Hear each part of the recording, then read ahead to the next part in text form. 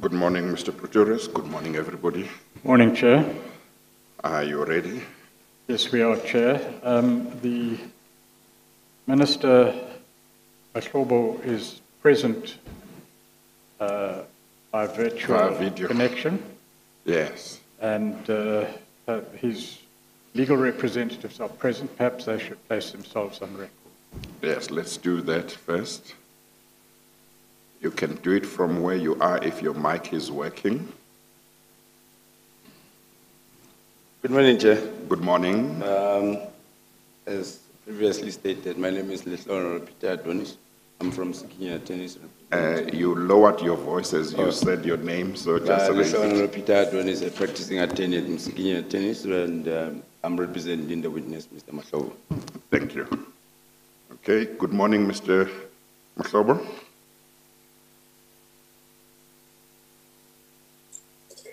Sanibona Babumtia, Your Excellency Chair and Deputy Chief Justice, morning, and to the colleagues there.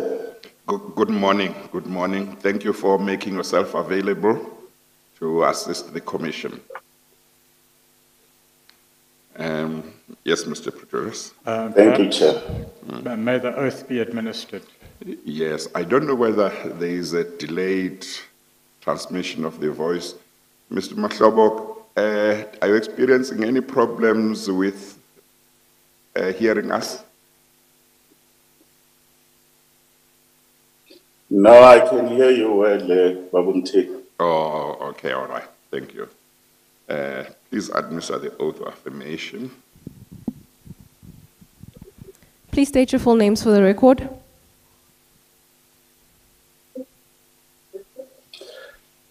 My name is Mbangseni David Mahlobo. Do you have any objection to taking the prescribed oath? No objections. Do you consider the oath binding on your conscience? Definitely. Do you solemnly swear that the evidence you will give will be the truth, the whole truth, and nothing but the truth? If so, please raise your right hand and say, "So help me God." So help me God. Thank you. I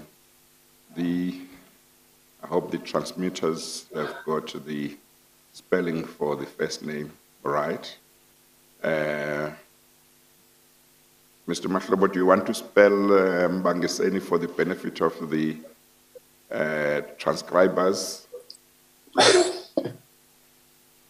It's MBANGISENI. Thank you. Yes. Mr. Proteus. Mr. Mahlobo, you have before you, and you will be assisted through the documentation by one of the Commission investigators, your own affidavit, which appears in bundle SSA2 at page 737. It's exhibit YY13 in divider 3.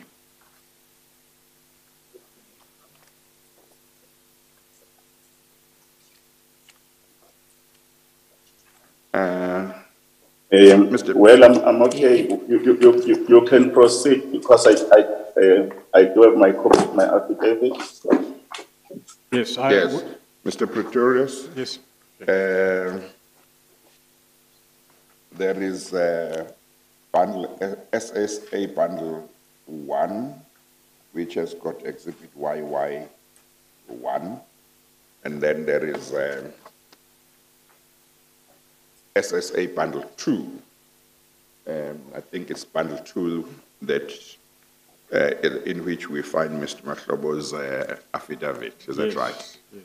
In that affidavit, it will be part of exhibit YY13. Yeah. Okay.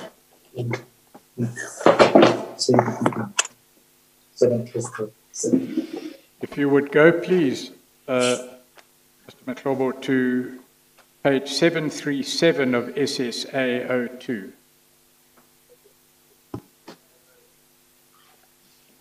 753.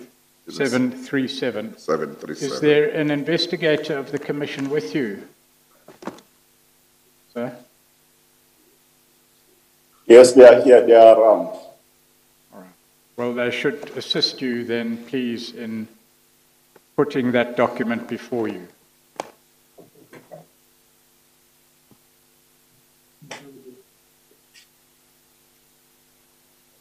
You have it before you? No, I do have it. You do have it. Oh, sorry, I didn't hear that. Yes, he says he does have it. No, he does have it. Yes, I do. Thank you. Do you recognize the document at page 737? Is that your affidavit? That document was filed by my attorneys Yes. And if you go to through the page, Secretariat of the State Capture Commission. yes, if you go to page 758, is that your signature there?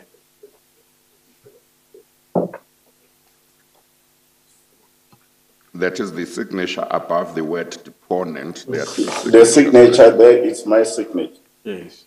And are you That's my satisfied signature.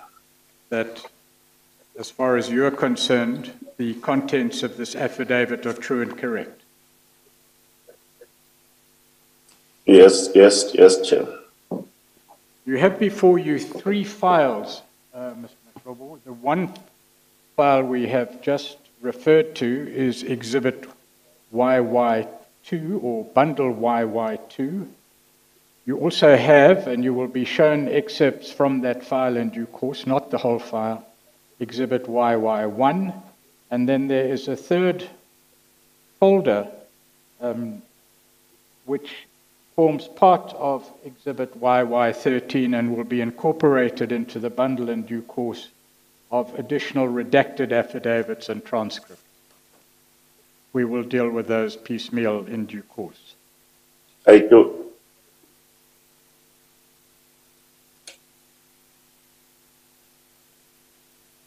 Now, a matter we should clear up at the outset, is there any classified material in your affidavit? And I refer in particular to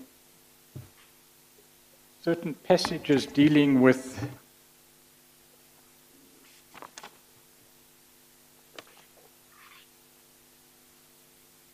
operational directives, paragraphs 19.1 and 19.2. I raise this just... There is no matter that is classified. All right, so those operational directives in paragraph 19.1 and 19.2 are not classified.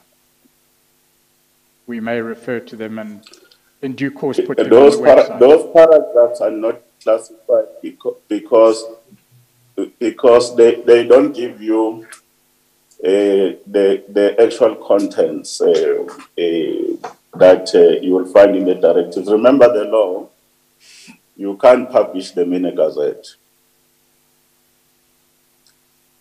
All right. Well, you've placed them in the affidavit. Your evidence is they're not classified. Nevertheless, we will take the precaution of checking that further before anything is put up on the public website. But for the moment, our understanding is that you may testify to those issues. And we'll get there in due course.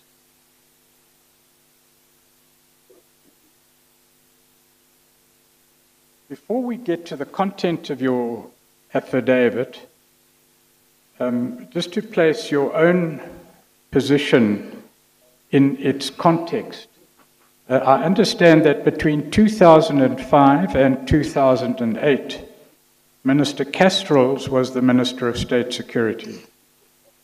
Is that what you recollect?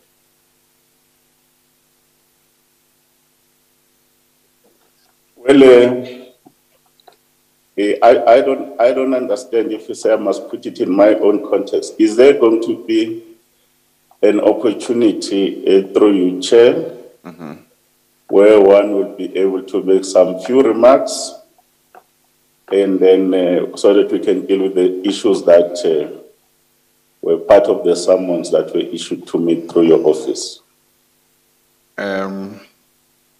Well, one,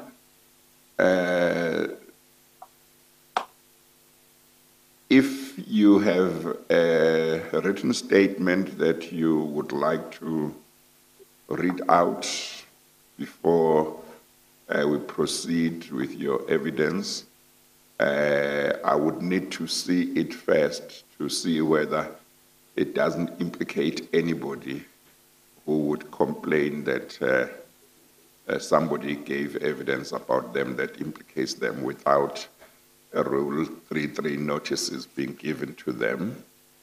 So I won't allow it until I've seen it, you know. If I know that I've not been given, at least I'm not aware that I've been given anything. So it may be that if you have it as something that I can look at during the break, and at some stage before you end your evidence, you might then get that opportunity. If you don't have a statement that you want to read out, but you have remarks to make, it becomes more of a challenge because we don't know what you are going to say until you say it. But I see you seem to have some document. You have a statement that you wanted to read.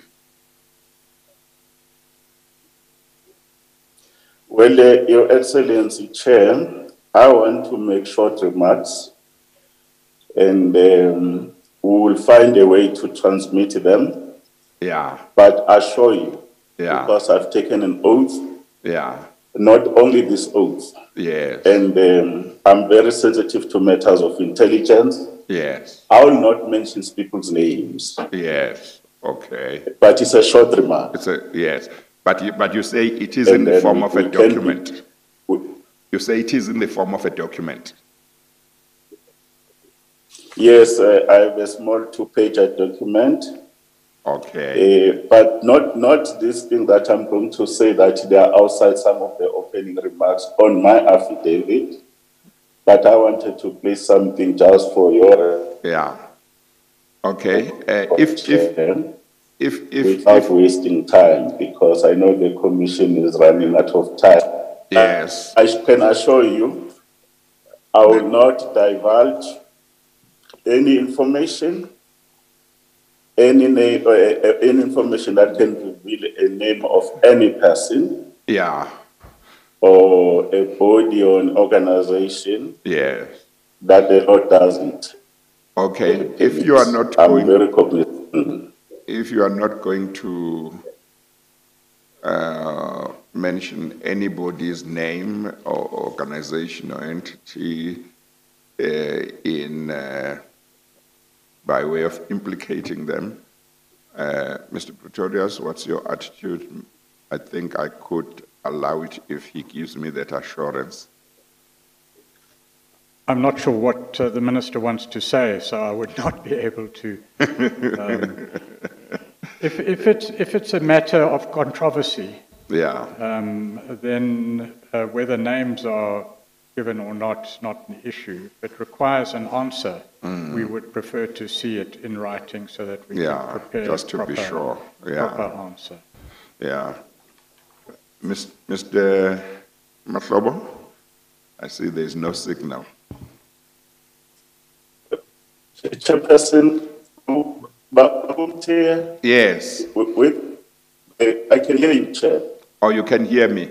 Can you listen? I don't want us to take, I can hear you clearly. I don't want us to take long. Yeah. I've made an undertaking, and I'm not going to break the undertaking. And if I break any undertaking, we are empowered to call me into order, Babumti. So, but you say, you assure me it's a small, you won't implicate anybody and you won't mention anybody's name or entity. Is that correct? I will definitely not. Definitely, I will not do that. Okay. Do you need 2 minutes, 3 minutes? How much do you need? 5 minutes? Give me 3 minutes. 3 minutes. Okay, I will allow you. Thank you very much, Your Excellency, Chair. Okay. We don't see Well, you at thank the you very moment. much, Your Excellency, Chairperson. Pardon? I'm saying we don't have your picture on the I can screen proceed, Chair. at the moment, but if you can proceed, it's fine. You don't appear in one screen, but you appear in another one. You can proceed, yeah.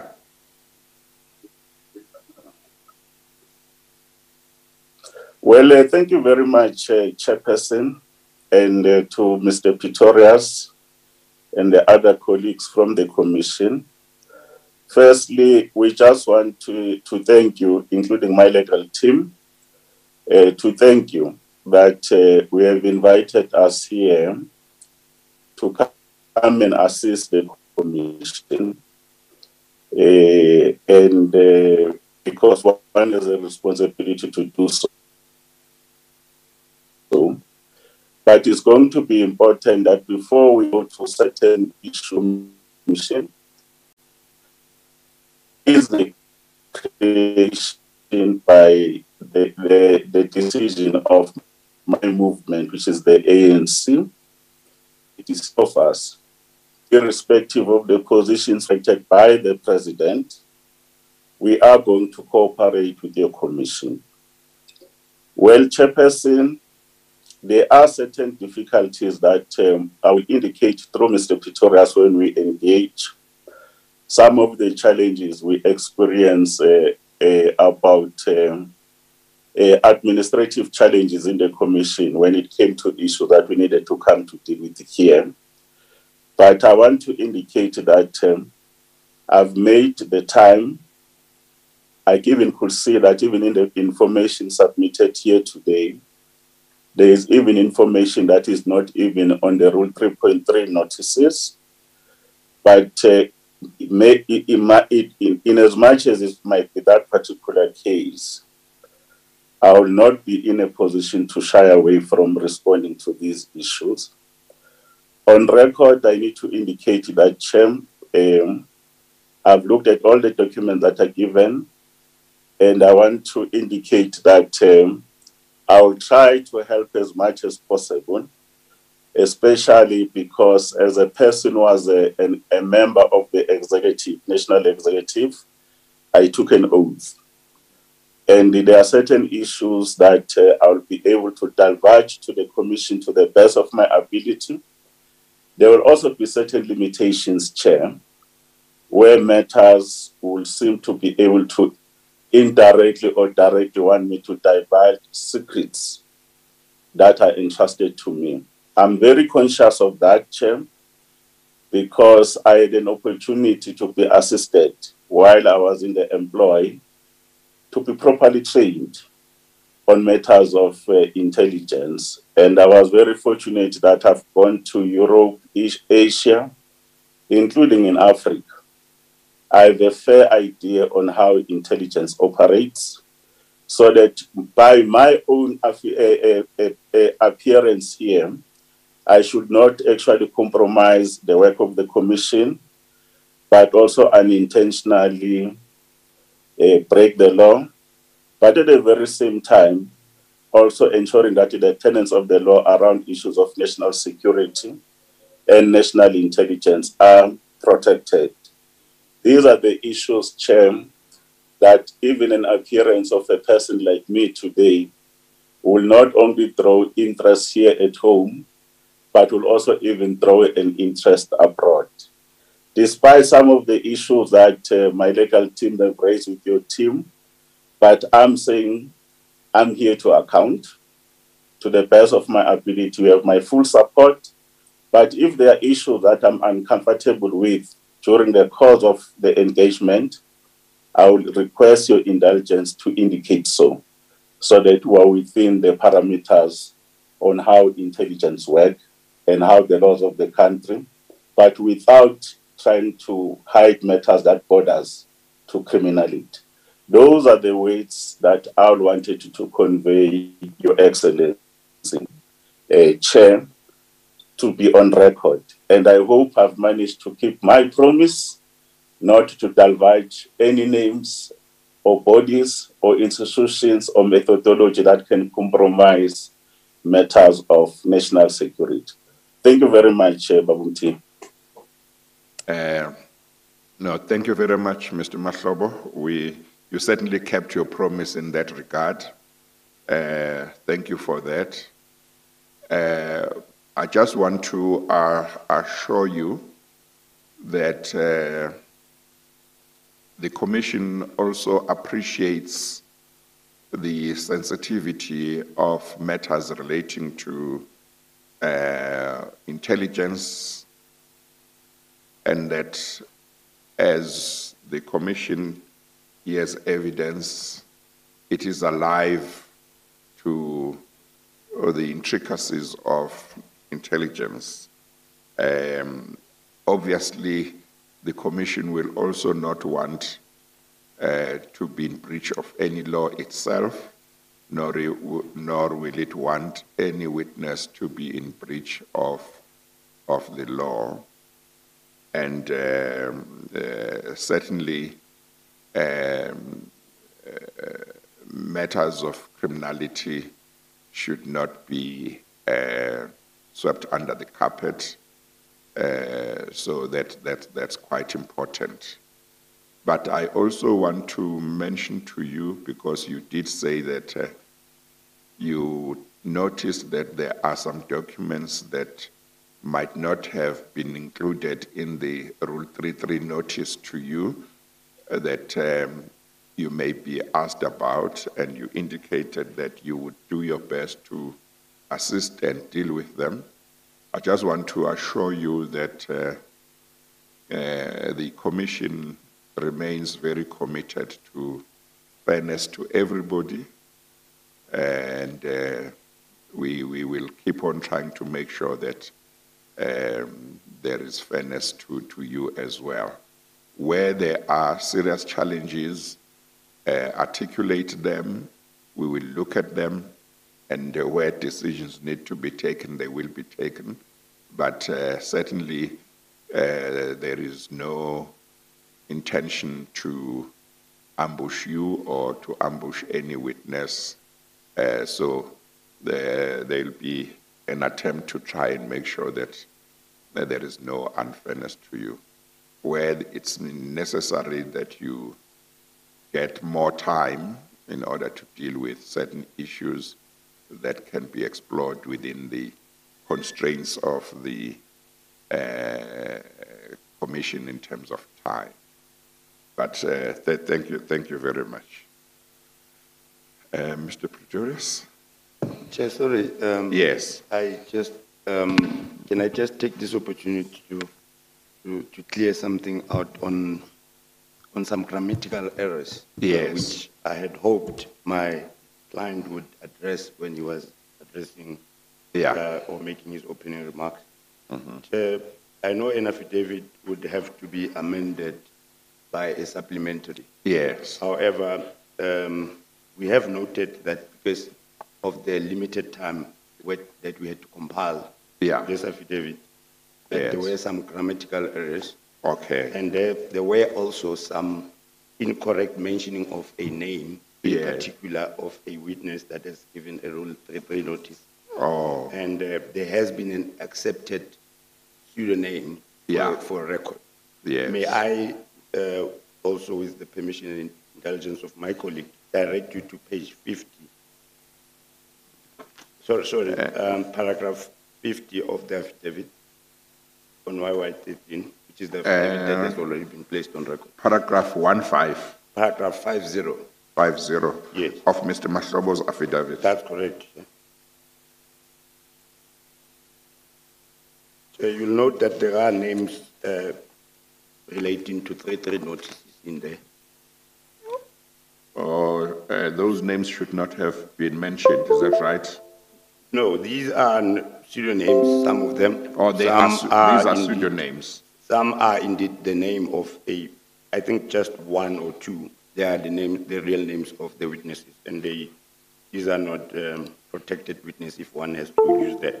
But an incorrect name of a pseudonym. Yeah. Originally, it was in the 33 notice used as Sharon. Yeah. However, with the proceedings that of yesterday, it was accepted that Sharon should be replaced with Dorothy, so that my client can also note that, because he was not made aware of this in particular. So it is that, Chair, that I wanted to really bring, other than the grammatical errors that will be progressively amended with your permission to the witness himself. Okay, no, that's fine. No, thank you. And yes, Chair. Otherwise, I don't want to really bother the Chair and with the time constraints, with small the, things, yeah. Yeah, with the other administrative issues Minor that we have things, yeah. had. Okay, no, that's fine. Thank you, Chair. Chair, with your permission, Yes. Chair, we represent Dorothy, Yes. and we do note the submission, and we accept same to proceed accordingly. Okay, all right. Do you want just to place yourself on record? You might have done so previously, but Yes, Chair. maybe do so again. Chair is Advocate Vumbi. I'm on instruction on brief from PG Matseka, attorneys. Okay, thank you. Thank you. Mr. Pretorius, I wonder whether maybe during the break there should be a reduction or something on this paragraph, or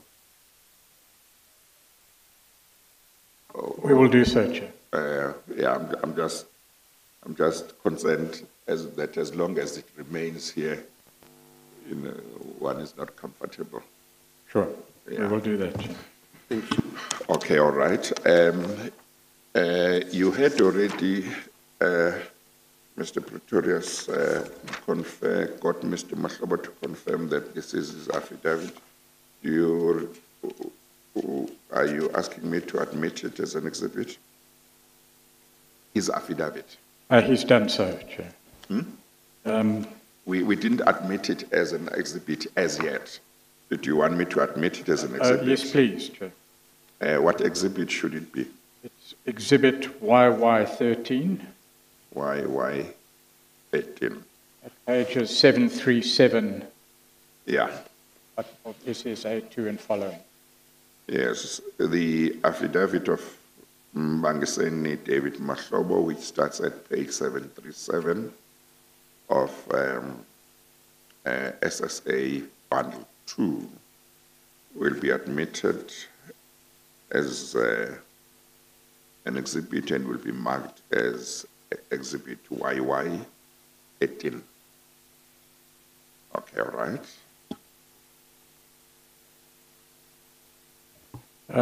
Perhaps, may I proceed, Chair? Perhaps, Mr. Mahlobo, we can go back to the timeline, and just by way of introduction to this series of questions, I can just explain to the Chair and to yourself that your ministry took place in the context of a series of events that not only preceded but followed your occupancy of the Ministry of State Security. And in order to understand the context of the evidence that you will give and the time during which you occupied the ministry, it's necessary to put this timeline on record. So if you would just bear with us for the moment. 2005 to 2008, Minister Castrol's was the Minister of State Security. You recall that?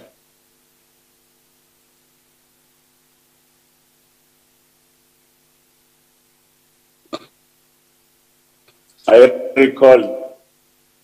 Then from 2000...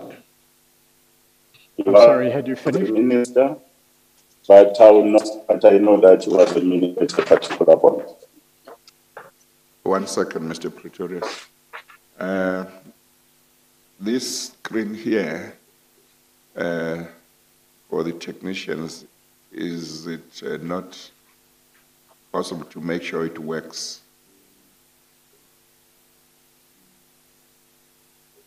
If somebody maybe could attend to it, if they can attend to it without us adjourning.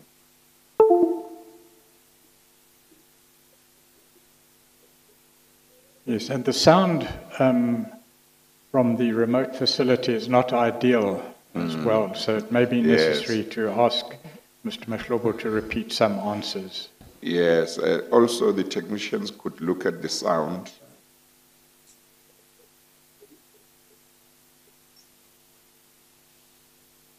Perhaps we could clear that up in the next 5 minutes if we're granted a short adjournment. It will save time in the long run, I'm sure. Yeah. Okay, we'll take a short adjournment to give the technicians time to deal with these matters. We hope 5 minutes will be enough. We adjourn.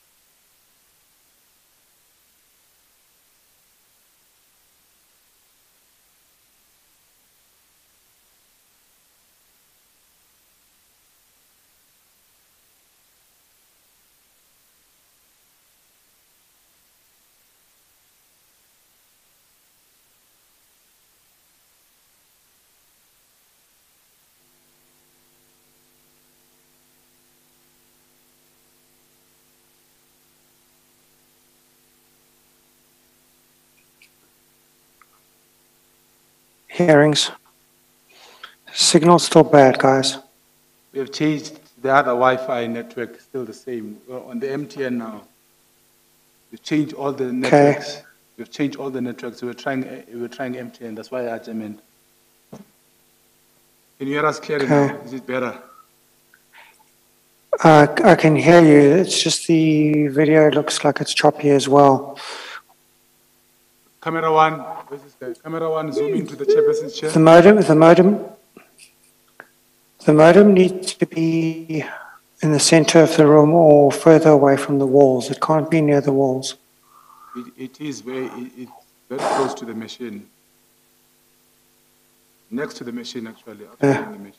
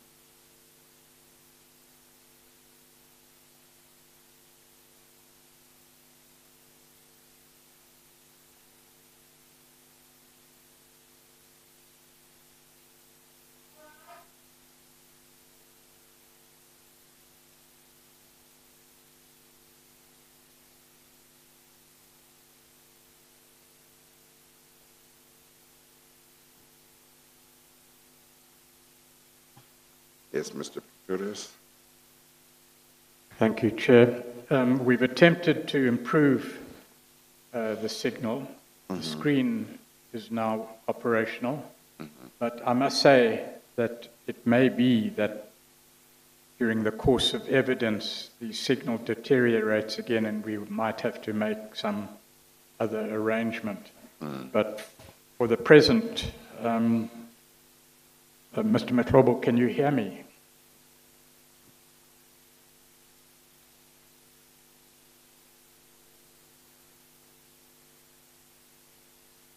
Mr. Mahlobo, can you hear us?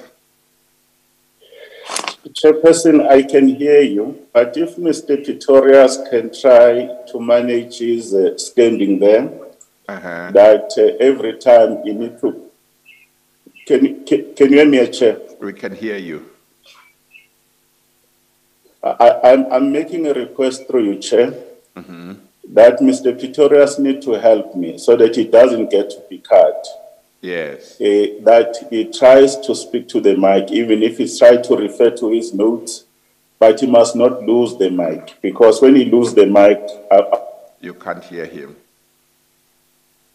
Understood, Mr. Mahlobo. I will do my best. No, I was just saying it's a question of the art, on the mic. He must not lose the mic. Yeah. No. Thank you, Chair. He will try, yeah. Okay, all right. And if there's anything that is unclear in any question that I ask, please don't hesitate, Mr. Mahlobo, to ask me to repeat the question. Is that in order? I'll definitely do that, Mr. Pretorius. Thank you, Mr. Mahlobo. To continue the timeline then, between 2008 and 2014, Minister Twele was the Minister of State Security. We've heard evidence in relation to state security that occurred during that period. And I guess the time you give are correct. And then you occupied the position of Minister of State Security during the period 2014 to 2017. Is that correct? That's in accordance with your statement. Let's put it accurately, from 25 May 2014 until to the 16th of October 2017. I'd want those dates to be on record, Chair. Yes. We'll get your affidavit where they are indeed on record in that detail. And then after your period of ministry, the position was occupied by Minister Bongo between 2017 and 2019. Is that correct?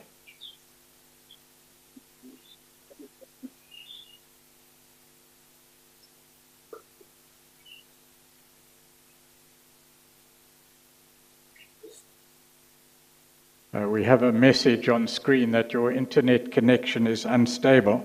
Did you hear the question? No, I couldn't hear the question. You said that the next minister after me was I know Minister that Bongo. It was it was Mr. Bongani Bongo. Yes, 2017 to 2019. No, that's not correct. It can't be 2019. I think it was Ms. Letsatsi Juba in 2018, or if I'm not mistaken. Well, Just get the records correct. It should have been 2018 around February, because there was a cabinet reshuffle that happened on the 26th of February 2018. all right, thank you for that correction. In any event, you were followed in the ministry by Minister Bongo, is that correct? We are correct, Chair. Yes. And between 2005 and 2010, Mr. Arthur Fraser was the DDG of operations in the SSA. Am I correct in that regard, as far as you recall?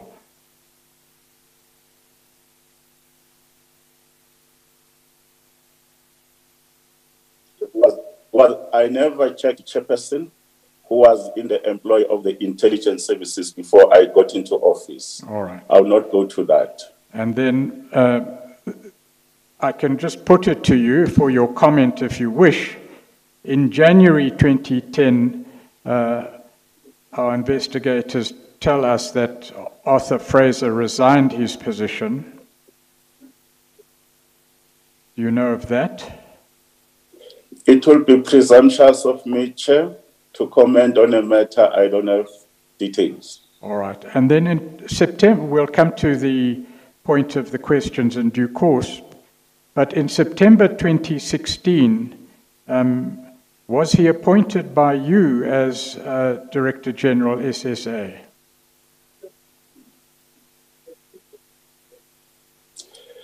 The law is very clear, Chairperson, in terms of the Constitution and the intelligence law. The appointing authority in terms of the head of the service or the Director General is by the President of the Republic, who's the head of the National Executive, or the Commander-in-Chief in terms of law. All right. May I rephrase it then? Whilst you were Minister of State Security, Arthur Fraser was appointed as Director General. Would that be more accurate as far as you're concerned?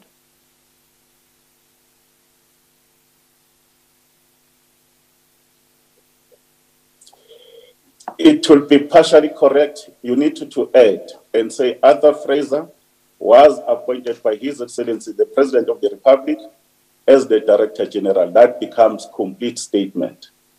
All right. Thank you.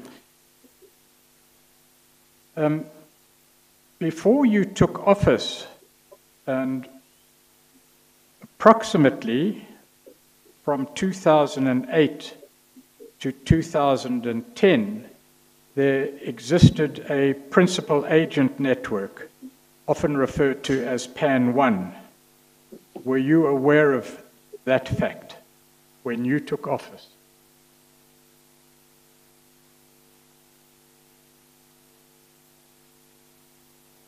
Except media reports that I can't speak about them.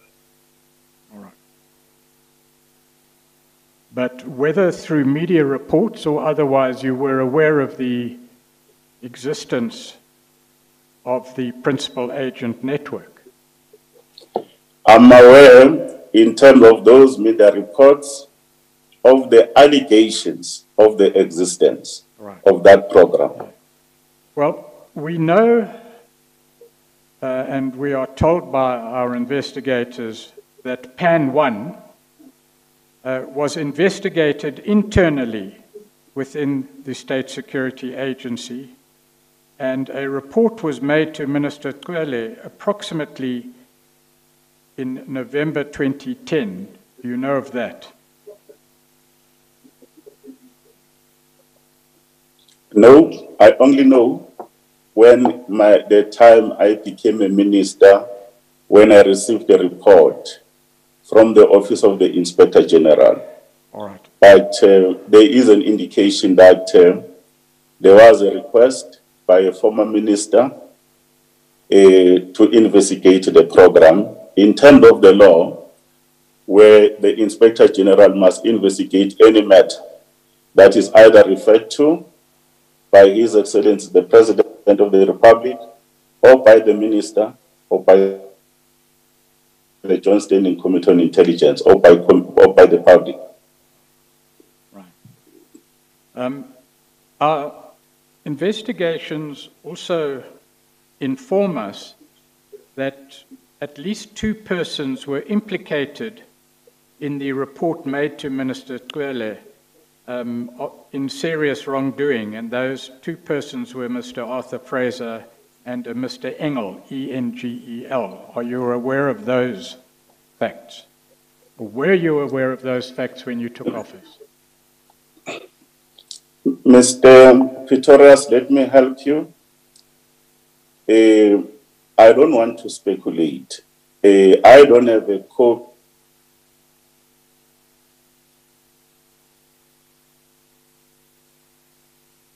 I think he is frozen. I don't want to mislead the panel on a document that is not in front of me. But when you want to discuss, I'm sorry, Mr. Yes, Mahlobo. Chair. I'm sorry. While you were speaking, your picture froze, and I don't know whether when it froze, you were speaking, but we couldn't hear you, or whether you were not speaking. I think you might have to repeat what you were saying. I hope I'm not carrying the gemas, Chair. Well, I see that when I just ask you to repeat, the screen goes blank, Mr. Mahlobo. So let's try again. Just say what you said again.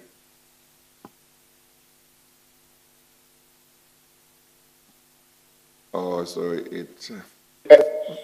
I'm saying to Mr. Pretorius, Chairperson, you can hear me, Chair. Yes, we can hear you. Chairperson, I'm saying for your record, Chairperson, what Mr.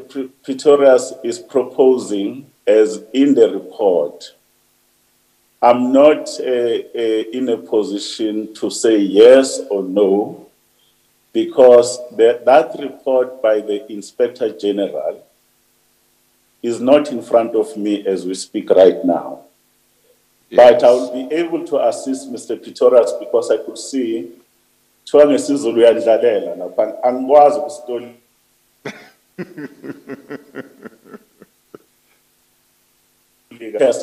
I'll be able to speak at the time to say, when you receive the pen report, what did you do? That's where I will help Mr. Pretorius. But the other issues is I might not assist him that much because I don't want to mislead you and I don't want to mislead the country. But as I'm saying, I will not say was actually being said to have done a wrongdoing or not wrongdoing without refreshing my mind. Remember, Chair, I left intelligence as a minister. It's nearly 4 years ago now. Well, but I will help you. Yes. Well, Mr. Mahlobo, you are not the first witness to include their mother tongue while they are testifying in English. Others have done so, but it does create some challenges because we don't have an interpreter at hand. So do your best to make sure that you put it in English. I'll refrain from using my language. But I think, Mr. Pretorius, for what it's worth, when Mr. Mahlobo referred to used isiZulu to say uyendlalela, I think that means you were laying a foundation for questions to come later. So Indeed, he was saying he won't be able to assist you while you lay the foundation, but he will assist you when you ask him directly on certain issues later. Mr. Mahlobo, is that what you meant?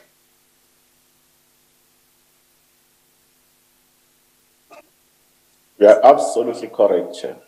Okay, all right. All right. Well, let's move above ground level then immediately, Mr. Mahlobo. When you took office, or before you took office, or after you took office, were you briefed on the PAN 1 report?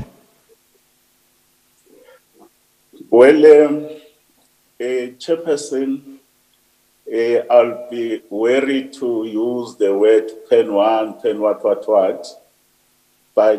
what I want to place it on record, in as much as I don't have the documents here right now,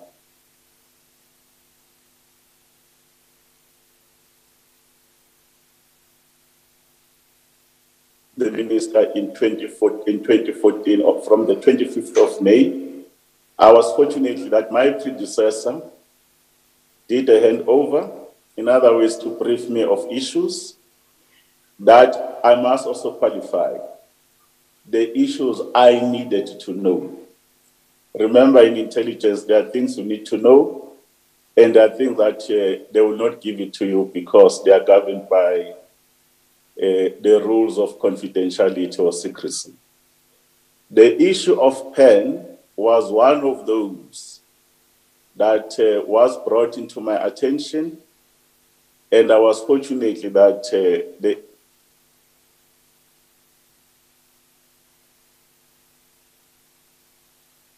Hey, this technology is really giving us in the problems office, today.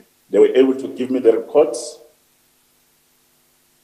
I can hear you, Chair. Can you hear me? We can hear you, but your picture froze for a few seconds earlier, and we could not hear. I'll repeat, Babumtian. Yes, yes. Chair, Where did you lose me? Did you capture the one about handover?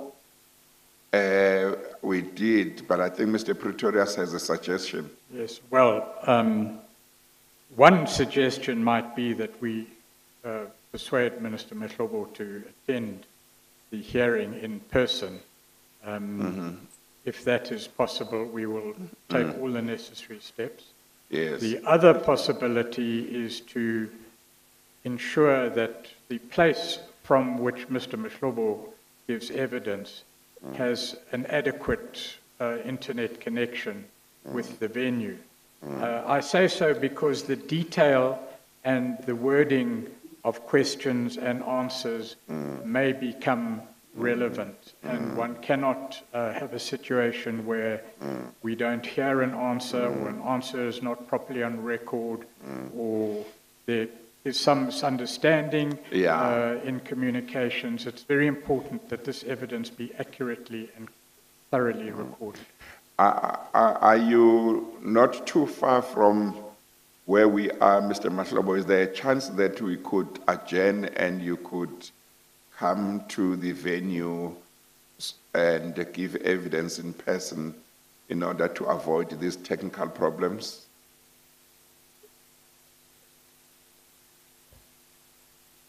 I'm in Pretoria, Chair. Well, from Pretoria to here should take about, what, an hour or so.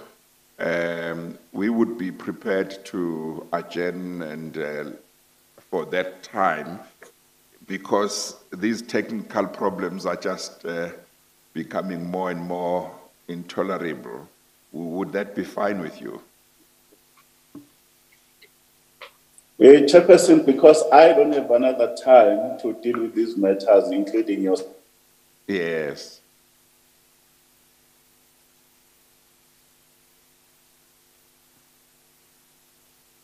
Health reasons, but I don't want it to be an obstruction to your work. You can the guys that you have sent here from the team, because they are from the security services. Let's be there. Oh, I must be careful. You are not allowed to break the law, Mr. Mahlobo. Speed, What, 12:15? I want to finish today, Chair. Yes, I'm making yes. time. Yeah, so what, 11:30? Chair. Yeah, 11:30. Let's resume. Oh, okay. No, that's fine. Okay, No, thank you very I'm on much. my way. Okay, thank you. You can get onto the road. That's fine. No, Chair. There were two options provided, but I think it seems like there's consensus with the witness, Denel, because the reason why he had to do the live feed was through, but I heard my colleague saying there's precautions that will be taken. Yes. I'll not give them my former convert. I'm cleared in the meantime. Yeah, Oh, he's okay. speaking. So I think there's no issue. There's no big issue. Because otherwise, because I was going to suggest of the second option of him relocating into his house closer to his probably router, because that the second option that my colleague proposed. Oh, but it seems I like just went for the first one. But No. if my client is comfortable with No, it, it's fine. I think he's comfortable, because we don't want to try another one and find that also is problematic. Exactly. So if he can come here straight away, that's much more helpful. Chair, I'm leaving. Oh, okay. Should I leave? Yes, but I think you can get onto the road, Mr. Mahlobo. We will adjourn just now. Your counsel was just was talking about the other alternative, but I think we agreed that the best thing is for you to get onto the road and be here at 11:30. No later than 12. Sorry? I should be there before 12. Okay, all right. Okay, all right. Chair, I'm being requested by my colleague, Mr. Khoyadira, to ask indulgence to address you. Who is that? He will place himself. Chair, I did not place myself on the record because we didn't anticipate that would be heard today on any matter. The name is Rapulani Khoyadira from Khoyadira Rapadana and Khoyadira Muta Incorporated. I represent Arthur Fraser, Graham Engel, and a number of people. And from the last question, it appears that some of my clients may be implicated. For the record, we did not receive any notice with regards to today's proceedings. And we just need to place that on record. And for that matter, to the extent that I am here and may be perceived that we condone the failure to comply with the rules, I will be leaving now.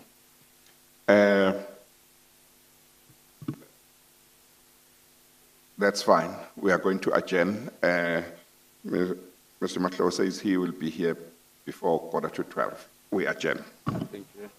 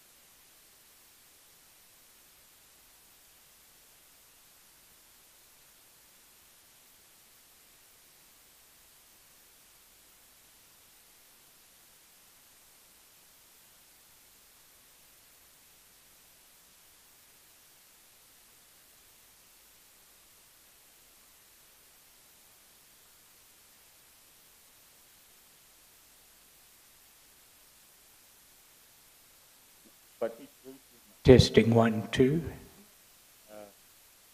Is it the one that is in straight? Yeah. Yeah, but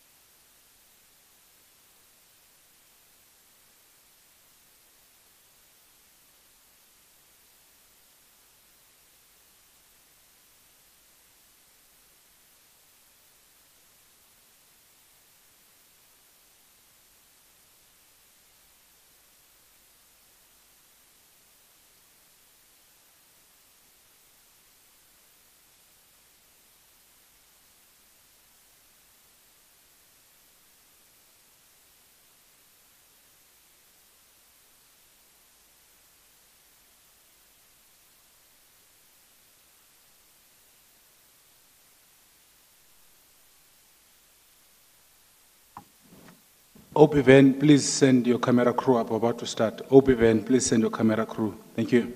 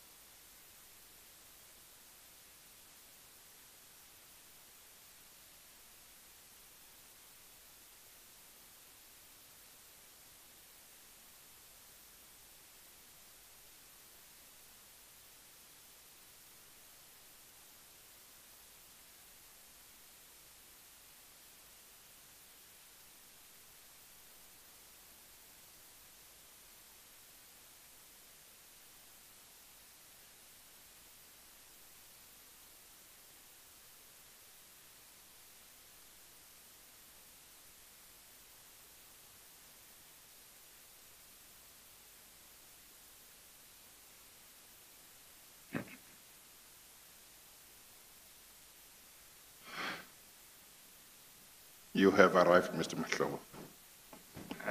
Sesifikile baba umthi. Thank you. Mr. Pretorius, are you ready? Thank you, Chair. Thank you. We were dealing with the PAN report. Before you proceed, must just mention that it's Mtiane. Nesiswati sishaye half. It's a code. Okay. Yeah. All right. Thank you, Mr. Pretorius. Mr.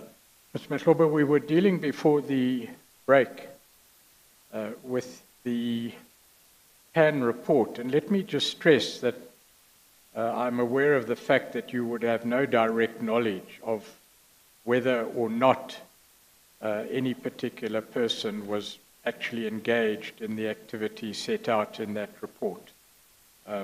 So the purpose of the questions is simply to ask you what you knew about the existence of the report and its contents.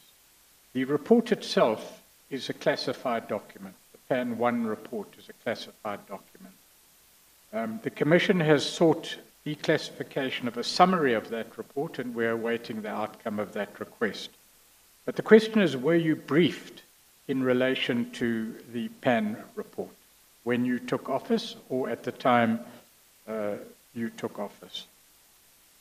Well, thank you very much, Chair. Our Deputy Chief Justice, Ubaba Omtian, ngibiza kahle. Oh, you got it right this time. Angibizanga ngesikithi sali. Yes. To Mr. Pretorius. Well, Chair, thank you. I will respond, Mr. Pretorius, but with a small indulgence that I will try to help you and the Commission as far as matters I know, and especially during the term where I was involved. But at the very same time, the incident that happened while we're virtual, I think I should place it on record. I have no intention in terms of access to information and documents, whether governed by the Information Security Act, which is still valid, but including the issues of oversight, because the work we're doing here today has every component of doing oversight. Well, I had a discomfort, Chair, when there were certain names of people that were being mentioned. Because as a person who was a minister and the oath of office, I can't disclose names indirectly or directly, and secrets placed on me.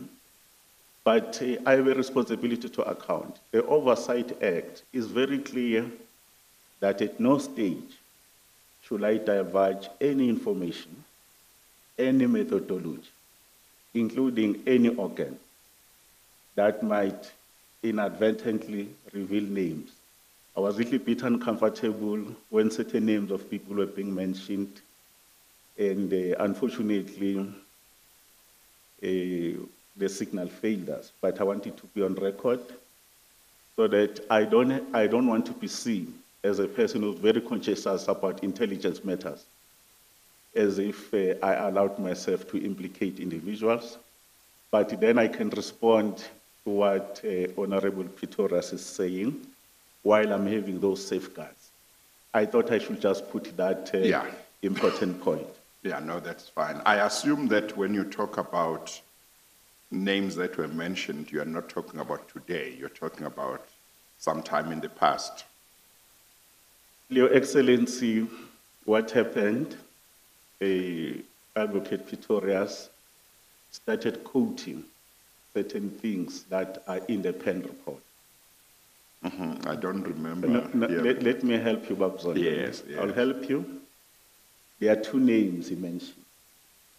That report had an adverse finding on two individuals. The names were mentioned here. And it's my responsibility to help the Commission that I don't want your Commission, Chair, that sometimes it gets unwarranted attacks And I must be very conscious in assisting you that we don't do that. There were two names, Yeah. and I will not be able to repeat them. No, you can't. Because I'll be complicit. Yeah. But now I'm happy that Pretorius is indicating the report is classified and is sorting the declassification. Then I will respond to him now so that in as far as I was concerned, without getting into the body of the report, I want to place it on record. Mr. Pretorius, when I became a minister, I received the report officially.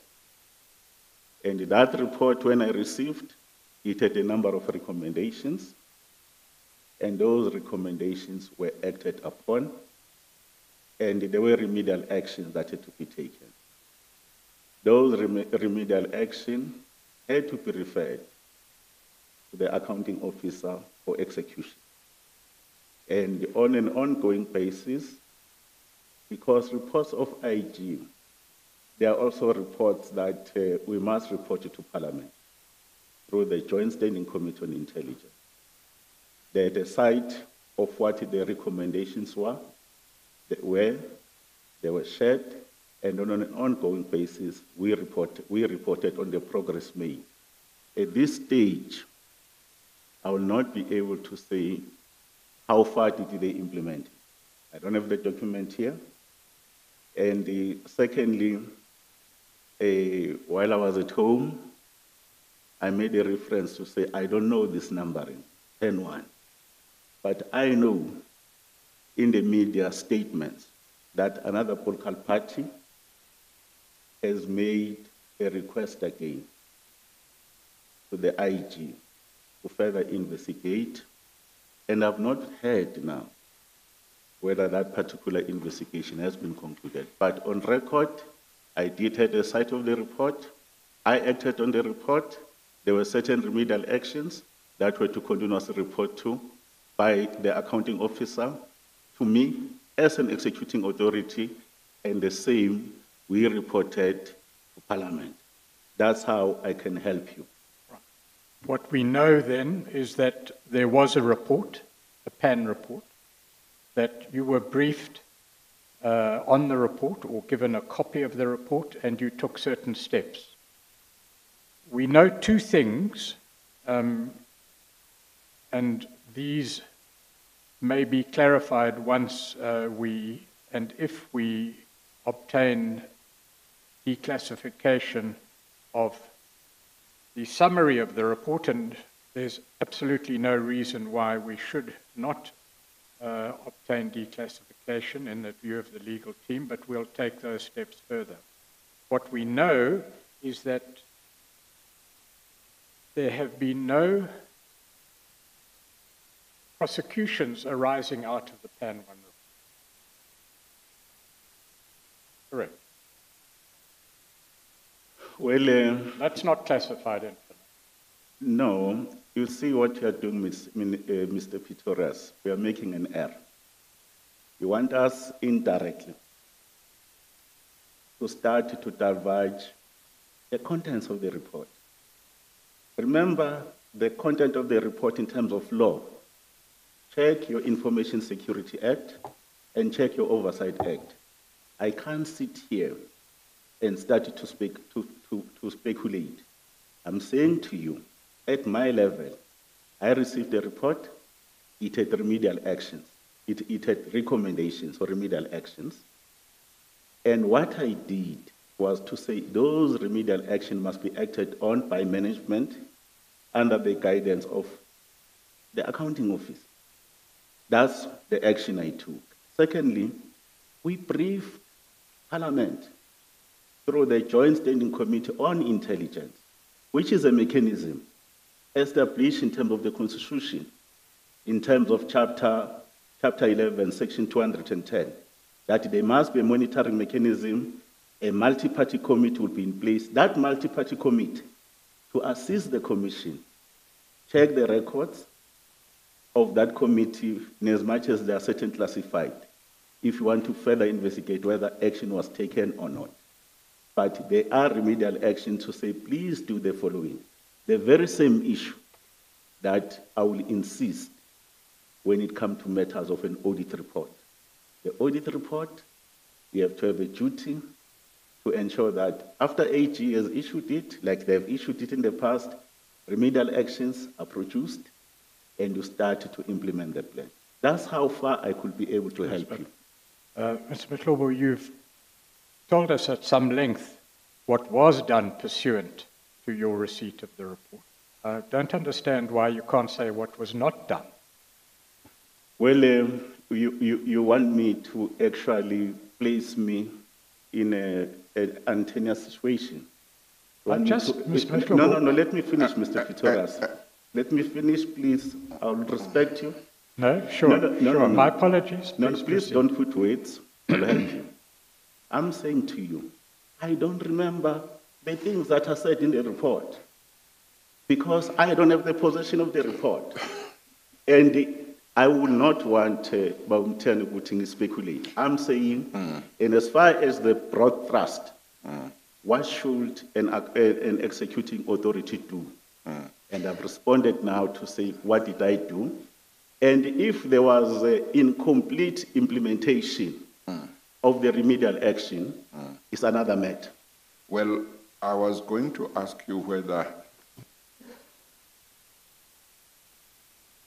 part of your concern is that answering the question whether there were prosecutions following your instruction for the implementation of the remedial action, whether that might lead to you indirectly disclosing what remedial action may have been recommended, whether that might be part of your concern. Chairperson, we have captured it correctly.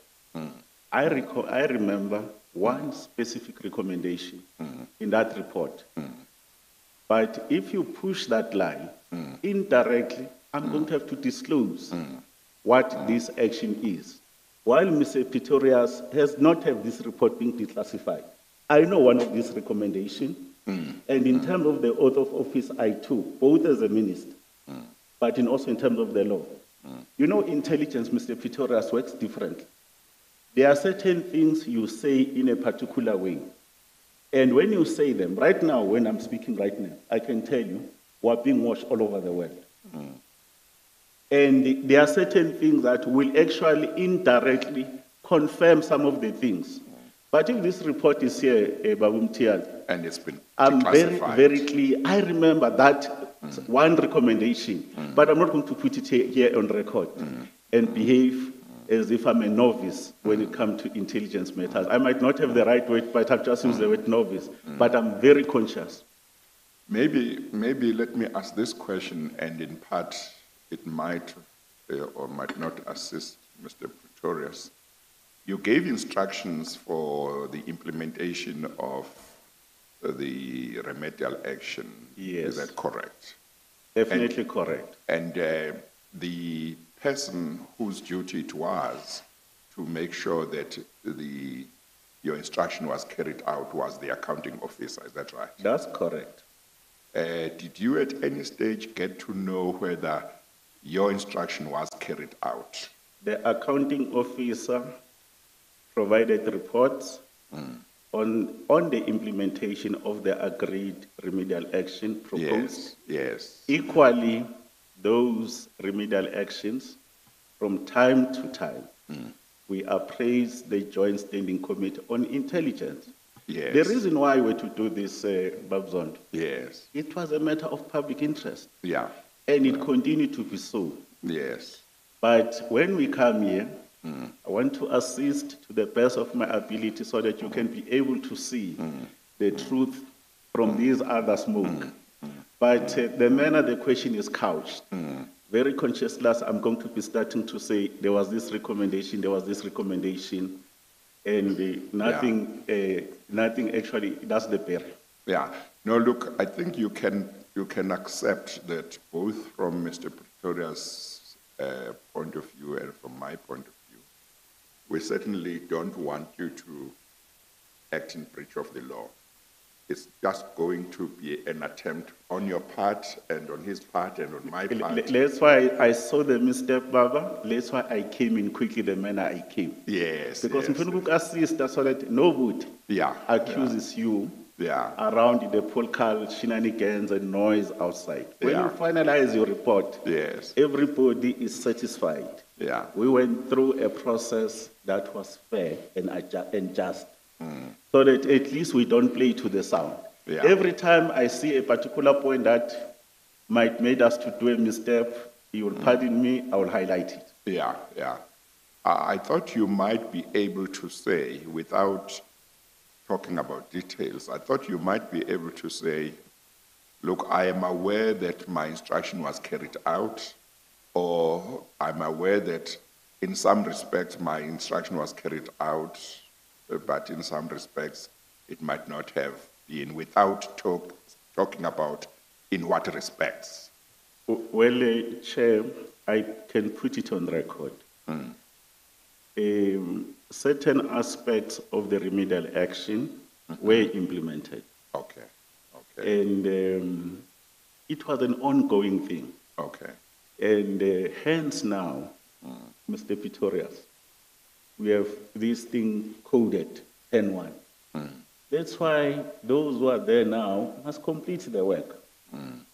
It's not about my performance assessment here to say at what stage did we do that, but the most important thing, actions were taken, continuous reports were provided, and there were certain individuals that were not happy about Okay. certain things. Okay. That's why they requested, which is a public knowledge, they requested the Office of the Inspector General, please reinvestigate some of these aspects. Yes. Because they look to be not happy with certain aspect of the first report. Okay. And this is how far I could be able to assist you, volunteer. Yes. Okay. Mr. Pretorius? Who was the accounting officer you referred to? Well, at the time, the accounting officer, Ms. Kujo, Ambassador Kujo was the accounting officer when I became a minister, and then there was others after she left on acting capacity. Maybe you can just provide the spelling for her surname. Kujoe. Yeah. Okay. All right. Just for the transcribers. And I want to hope that by mentioning the name, under your protection, I'm not breaking the law. I'm saying it reservedly because accounting officers, they are generally known. Yeah, they are generally. It's only operatives that require names to be concealed. Pardon? The law only requires the names of operatives, not officials, No, as we understand it. So accounting officers, ministers, their names need not be kept secret. No, that's why I said it, Mr. Pretorius. Let's not have a problem. I've said I'm mentioning it because it's a generally known thing. But immediately it starts to deal with operational matters, even if it's a DG, whether it's a DDG, I'm not allowing it's operational. I know the law, Chair. So what you are saying is, if the DG, if you are asked about a particular matter that relates to intelligence in an operational way, if it was done by a DG or DDG, even though generally a DG is known, but in relation to that particular project, you would not be allowed to mention the name. That's what you're saying. It's definitely so. And Yeah. but where is general information, it has nothing to do with Operations. let's not use operation because Yes, those that's are too wide. those are wrong intelligence ways. Yeah. If it has everything to do, Chair, with counterintelligence. Okay. You know, sometimes these words are used wrongly, Yes, and I want yes. to be within the intelligence Yes. nomenclature, so that nomenclature is a nomenclature in law. Thank you. Okay. No, that's fine. Mr. Pretorius? Just two things then arising out of these exchanges, Mr. Mahlobo. The first is that Arthur Fraser was appointed in 2016, correct? I will not recall which date he was appointed, but indeed he was appointed as a DG, and Right. I don't have the dates here.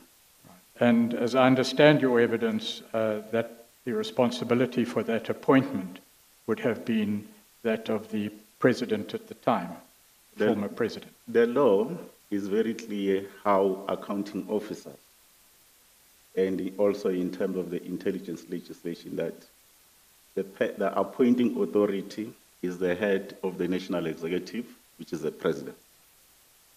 And leaving aside the report, the contents of the report, the contents of the summary of the report, what recommendations were implemented and what recommendations were not implemented, our information is that there have been no prosecutions arising out of the conduct of the SSA dealt with them. Well, I did make my reservation, Chair. We're doing a misstep again. Now, indirectly, want me to get into those remedial actions. All right. If you don't want to answer, that's fine. No. We're I just need to. placing No, it on record. Mr. Peteras, please, let's help Mr. Ubabzond. You own the questions, I own the answers.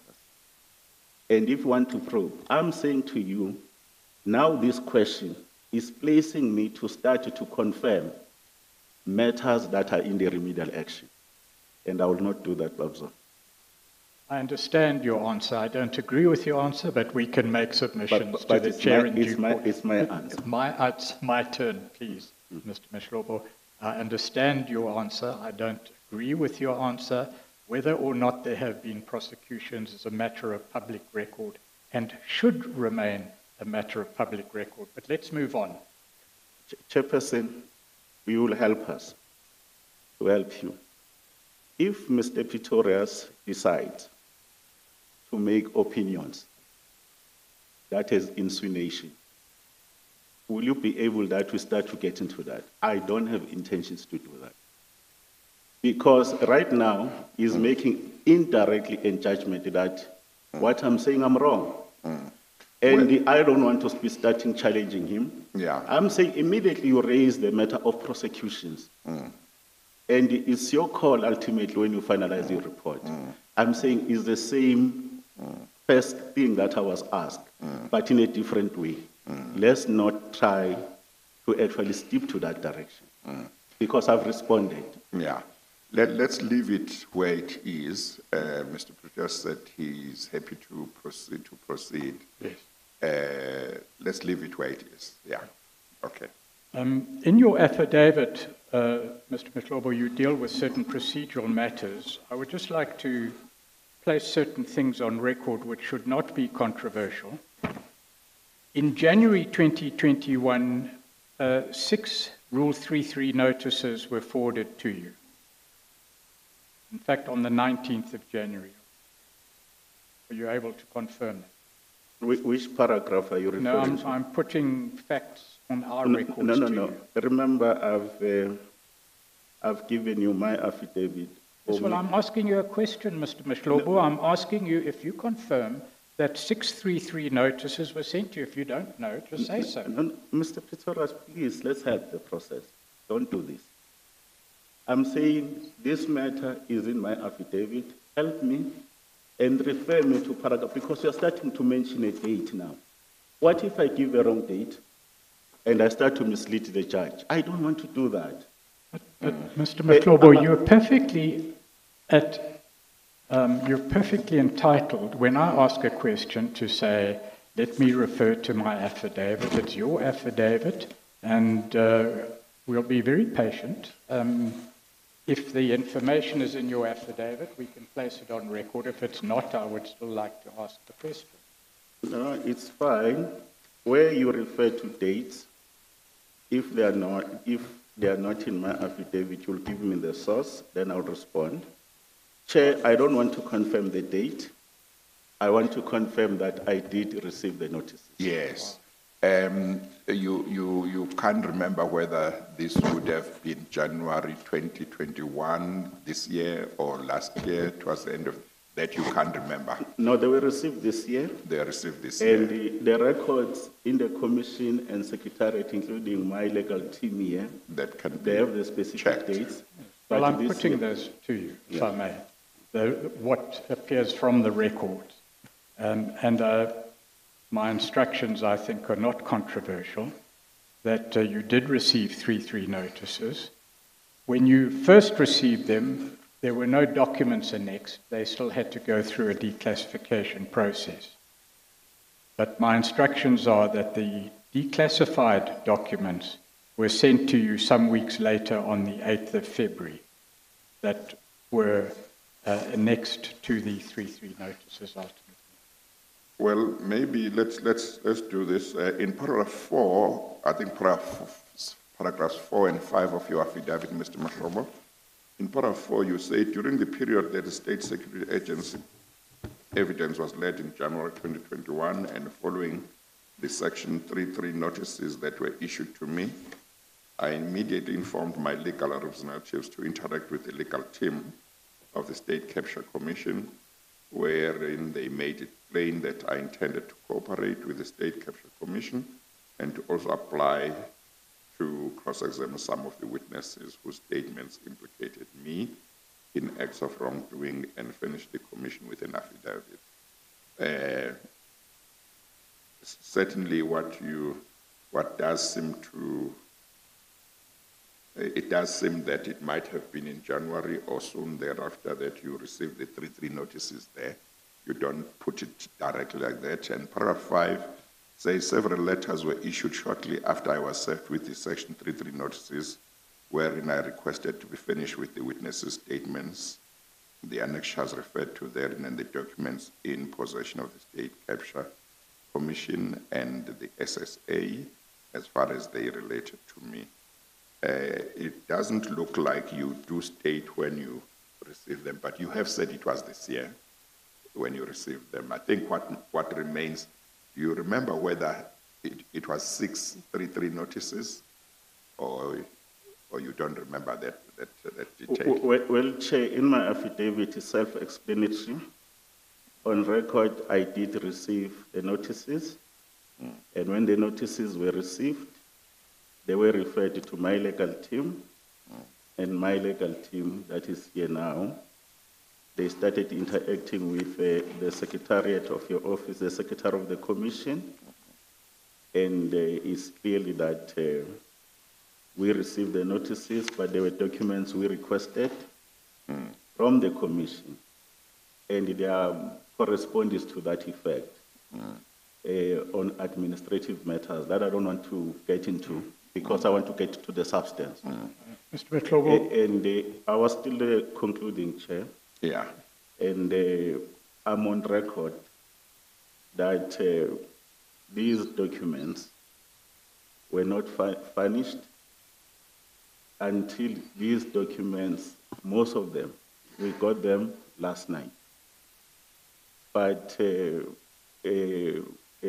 which was issue that I said, that there are some administrative challenges that are there, but that doesn't preclude me to engage on the matters that are raised in the notices.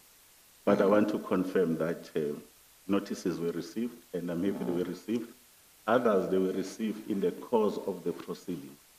Mr. Mahlobo, it's incumbent upon me to put to you the record of what documents were sent to you and your attorney, and I wish to do so in order to deal with the allegations you make in the paragraphs in your affidavit. If you don't know the answer to the question, that's fine. I just want to place them on record, and you can make whatever comments you choose, because there are certain allegations in here which are incorrect, and they need to be corrected.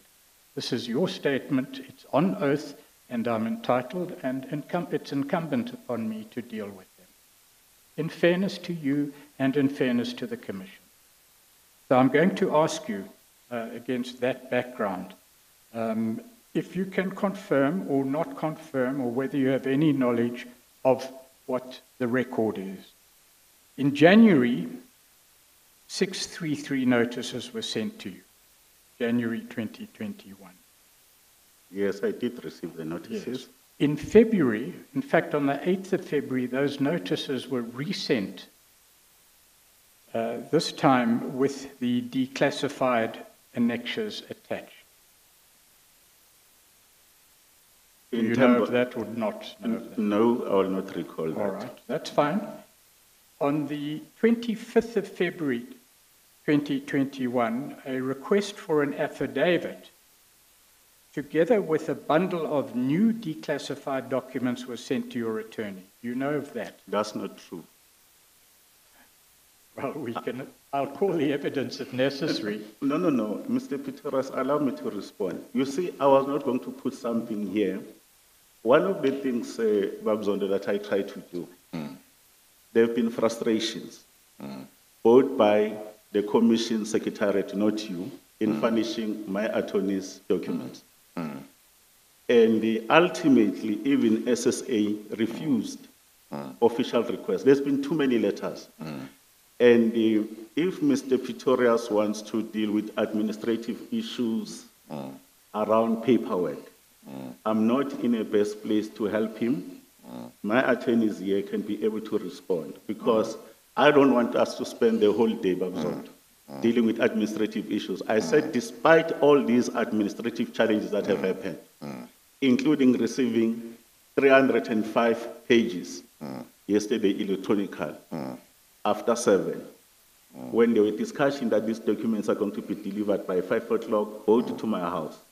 And ordinarily, I will not give people my house number. But my attorney requested me to do so. So documents were delivered. They were not delivered. They were actually even brought electronically in the afternoon. But that's not why I'm here, to argue documents. The issue is to say, do I know this document? If I know, I'll say so. I deal with the allegation placed on me. If now we're going to be fighting over dates, I'm not competent to do that. Okay. Mr. Pretorius, I suggest that we do the following. To the extent that in relation to the exchange of documents, there are some things in Mr. Mahlobo's affidavit that do not accord with the legal team's understanding.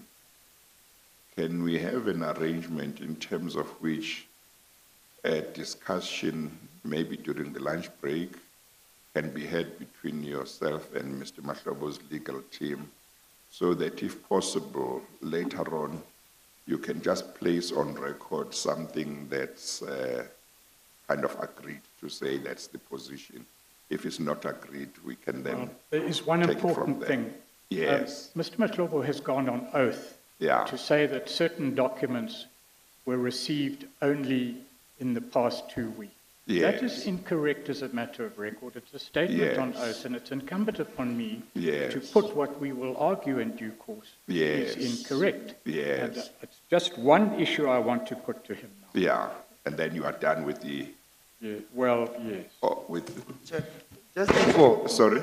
Yeah. Chair, I've hesitantly said here, and I've equally so reserved my discharge of my obligation and duty as a legal representative, and I've been referred my client seeking protection from you. You have also suggested to my learned colleague as to how to deal best with the administrative issue, which you will have heard from my client. He's tried several times for hours now to avoid to engage on administrative issues, and we get to the crux and the thrust of the issues. So, but it cannot also be correct, as it has been put forward as a matter of correcting what is an incorrect version from our side. But there is two sides of the coin, which you have given guidance and directive, and I will respectfully accept that we deal with it off the records to not indulge on administrative issues, as my client has said. So, however my colleague would want to deal with it, because there's a lot of things that I could have stood up and spoken about that we are unhappy, that we can record as prejudice. But as my client has said, we have tried to come here relatively on the short notices, griping and being dragged. But as an obligation and the duty we owe to the citizens, We have done so grudgingly, but we are here. Yeah. We are trying to help you. So can we progressively go to the thrust of the issues instead of, as you have suggested, Chair? Chair, can, with your permission, Chair, you indulge me. I'm happy that you have made the suggestion. And my legal representative is correct. I'm amenable to that. I'm not going to be discussing details here, even in my affidavit. I'm not accusing that this document. It's a broad general statement I've made. And the last point, Honorable Chair, I even insisted when there were certain things happening that, you know what, I want to deal with these matters. There was even a suggestion to postpone for Monday. And I refused. I refused. I'm here today, Chair, even if you go long haul, I want to deal with these issues because some of them, they impact on my reputation. And I'm happy that the administrative issues, where there's an error or what, they will talk among themselves as you directed. We'll correct what we need to correct. Mr. Pretorius, my inclination is this. One, what I have understood from Mr. Mahlobo and his legal team is that they are not taking the point that because on Mr. Mahlobo's version, they didn't receive certain documents timeously, they don't want to continue. My understanding is that Mr. Mahlobo's position is, I will try and deal with all issues that I can deal with, even in regard to documents that I might have received late, but where I am unable to, I will say so.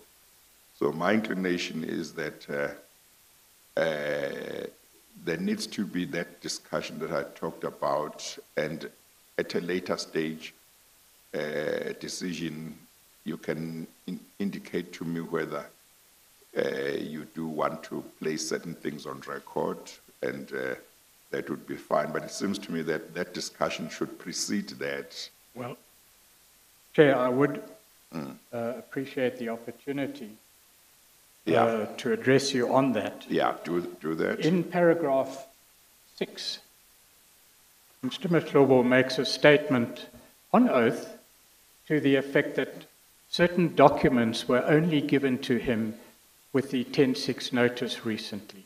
Now, I understand that between an attorney and a client, the communications may not be such as all the matters are within Mr. Mahlobo's knowledge, but this is a statement on oath. All I want to put on record is that those documents which he complains were sent to him late were in fact sent in February. That's all I want to put on record. Chair, I want to respond. I've not said in my affidavit which document. That administrative issue, as we have guided us, the lawyers must work on it. But I'm putting it on record because I received those documents. It's not an opinion, and I don't want any aspersions to be cast on my legal team. Let them clear it. But we're here on the serious matters, and they can be able to do that because the statement in my affidavit, it says some.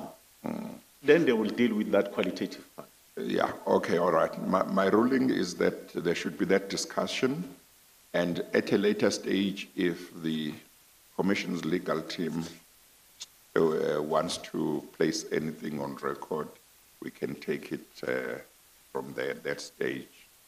So, did I summarize your position correctly, that even with regard to documents that you may have received on your version late, you are here, you are prepared to answer as far as you can? And Bob Zonda have said, I'm even prepared to answer even documents that are not here as far as I could help you.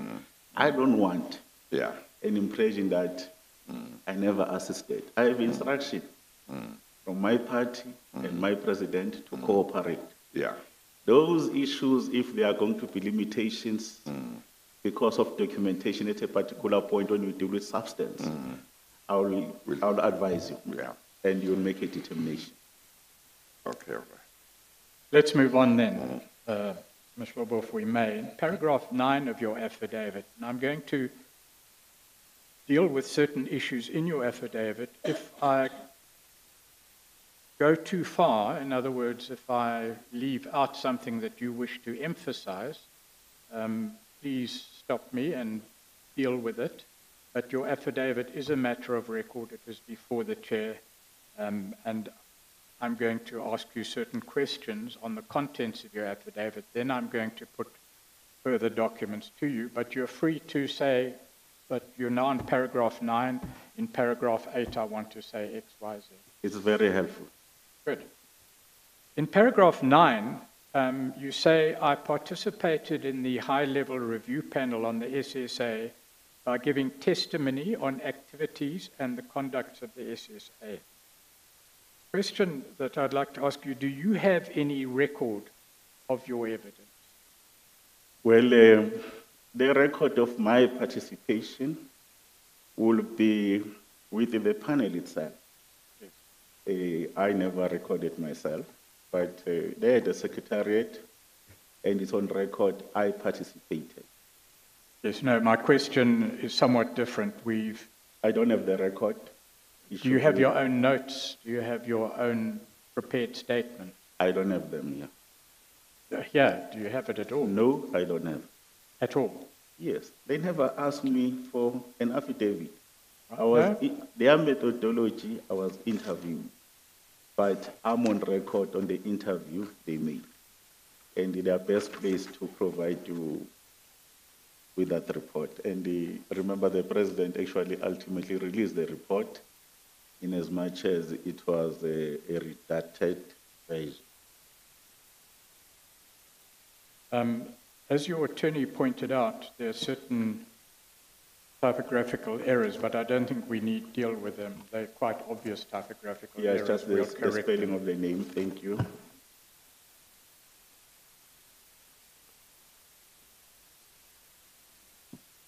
There has been evidence by Dr. Mufamadi and others in relation to the status of the white paper and the constitutional requirements. You deal with those in paragraph 12. Well, I don't only deal with the matters of the status of law. I start to deal with the matters of the status of the constitutionality, because constitutionality was a serious matter raised here. And on record, it must be started from 10:11. Then you can proceed, Mr. Pistorius. Well, if you wish to raise anything in relation to the legislation outlined by you in paragraph 11, please do so. But I'm not sure. I just want to place on one or two matter, Babu Mtia, that witnesses came here and they created an impression that only two legislation matters, and it's only the Constitution and the white paper. And that impression is wrong, and I want to put it on record. Intelligence, because of our past and where we come from, and the abuses and politicization and so forth that were used as an instrument that some of us got exposed to as a young person, including yourselves and others, in South Africa is highly regulated.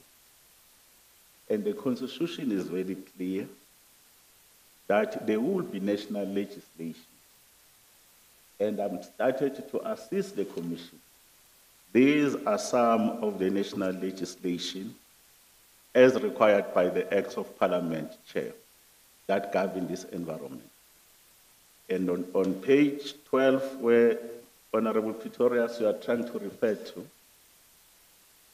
in the doctrine of legislation making in South Africa, You either produce a green paper or you produce a white paper. Those documents, they are not equating to national legislation, but they equate to strategic intent, policy aspects, but ultimately, it's the law passed by Parliament and assented to by the head of the National Executive. The assertion that was made about the status of the white paper, to say, not correct, on record. Well, we can look at the detail of what was said in that regard. Several witnesses gave evidence in relation to the contents of the white paper. Be that as it may, if I may move... But can I just come in, Chair? You will help me, Mr. Pretorius, because I don't want to interject. Let's not throw opinions in passing. Let's deal what is the law. The white paper is not the law.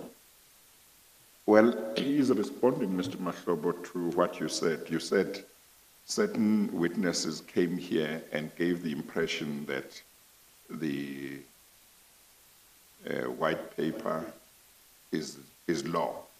I think that's what you said. So I take the point. Yeah, his response is, we'll look at whether that's what those witnesses said. Yeah, but that's how at least I understood you. Okay. Okay, all right. We're on the same page. Yeah. And indeed, I don't think there's any disagreement that the most important expression of the law is in the Constitution. Definitely. I'd like to move on to paragraph 16 to deal very briefly with what you found when you came into office in 2014.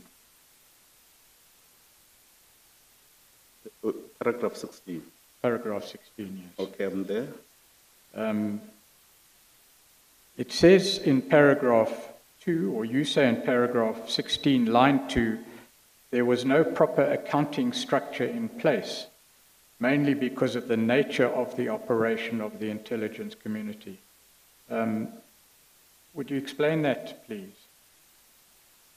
Well, this is a broad statement. I'll not give specifics, because here there are certain things that it's important that one explain his role. When you come into an institution, you do what we call it an institutional scanning. In military, it's called recon. You just assess. And very importantly, there were matters that were very problematic, and somewhere we deal with them. Some of these things you see in the notices about behavior, this, accounting this. These are some of the issues that I'm referring to, just to give, or the same way the Babzondo used. What do we call it? Laying that foundation. On 16, I'm laying the foundation. But these are the systematic issues that come over time. And here, I want to be in a position that after this foundation is laid by 16, to start to respond to the question, what did you do? Because an impression was given, really nothing was done. Probably you aided the worsening of the situation. That's why you will see how this affidavit is couched. But this is a statement of my own subjective assessment, either informed by audit reports, informed by other things. I'm putting it on record as my foundation for engagement. And also dealing with some of these issues, Pretorius, you remember these issues where people think about politicization, all these issues. We'll deal with them later on. But these issues, they actually precede even the term I was. I never found a ship that was floating. There were things that were working, and there were things that were worrying.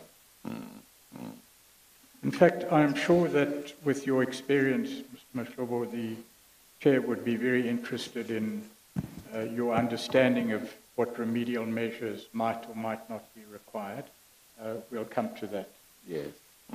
Maybe I could say, Mr. Mahlobo, I think Mr. Pretorius wanted to establish whether you are able to say, in relation to that sentence, you are able to say, for example, there was no structure that assisted with this type of accountability. Well, There was no structure that assisted with this type of situation. And the absence of that structure created these types of problems. I was thinking maybe he had that in mind. I want to do that, but a little bit cautious. Yes. Because some of these matters, I will deal with them later on the specifics on the affidavit. Okay. But generally, there were weaknesses. Yes. And very serious one. Yes. And some of them systematic. Okay. And they don't even start at the time of 2014 May. They start as far back as 1995. Okay. When these intelligence services were established. But when we start to engage on the meat, we will engage. But the environment was having its difficulties. There were things that were working, and there were things that were not working, and I had to tighten up certain things. Well, it will be a matter whether my efforts were the best I could or not, but we'll then demonstrate later. Okay. Let's move then to paragraph 17, where you say, I inherited an agency that was greatly divided and characterized by mistrust and allegations of political interference. The notion of political interference in the affairs of the State Security Agency has to an extent been dealt with by previous witnesses. It would assist us if you gave us your understanding of what is not proper by way of political interference. Well, what are you referring to there? Well, if I'm referring to issues of political interference, you will have to be able to make a reference to the Constitution. The Constitution is very clear as our supreme law that when we speak on Chapter 11 around security services, they are guiding principles, how they must do certain things, and there are certain things they must not do. And over years, there are certain things about political issues, political meddling, or being security services used as an instrument to advance certain interests, whether factional, whether whatever is that. But it's very important that I must insist what the law says. Those are the principles. This matter of political interference or political issues around how state institutions are being used, not a new phenomenon. As far back as the challenges of my movement, of which I know that the leadership is coming here in the next few days to engage with you. Those allegations were made at that time. And they continue to be made at the time the other president came in, and they continue to be made even today. That's the environment. Whether the merits and demerits, is a different matter. But it's a matter which is called common cause. That's what I had in that institution, and that's what continues to be. And it's one of the matters that even going forward, how do we ensure that those guiding principles referred to under Section 199 of the Constitution, we do our best of our abilities that they are safeguarded, And where there are weaknesses, we started to say, is it a weakness in law, weakness in policy, weakness in leadership, or weakness in terms of consequence management? That's what I'm placing it on record.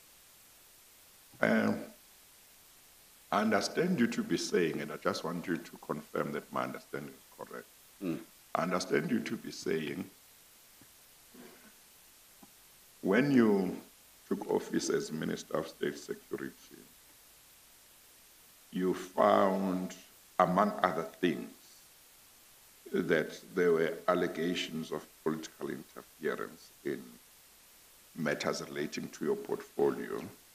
You understood that they were not new. They had been there for a long time. You go back to 1995, and you say allegations of political interference have continued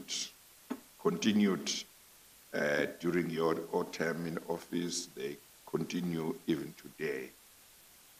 Is my understanding of what you are saying correct? Maybe, Chairperson, you are correct. Let's maybe probably, before you look at allegation of political interference,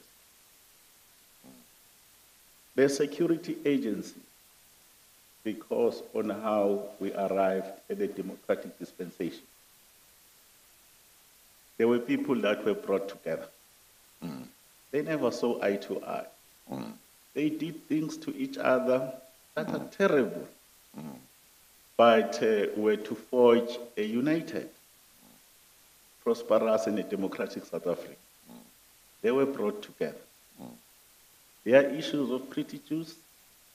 There are issues how they felt among themselves.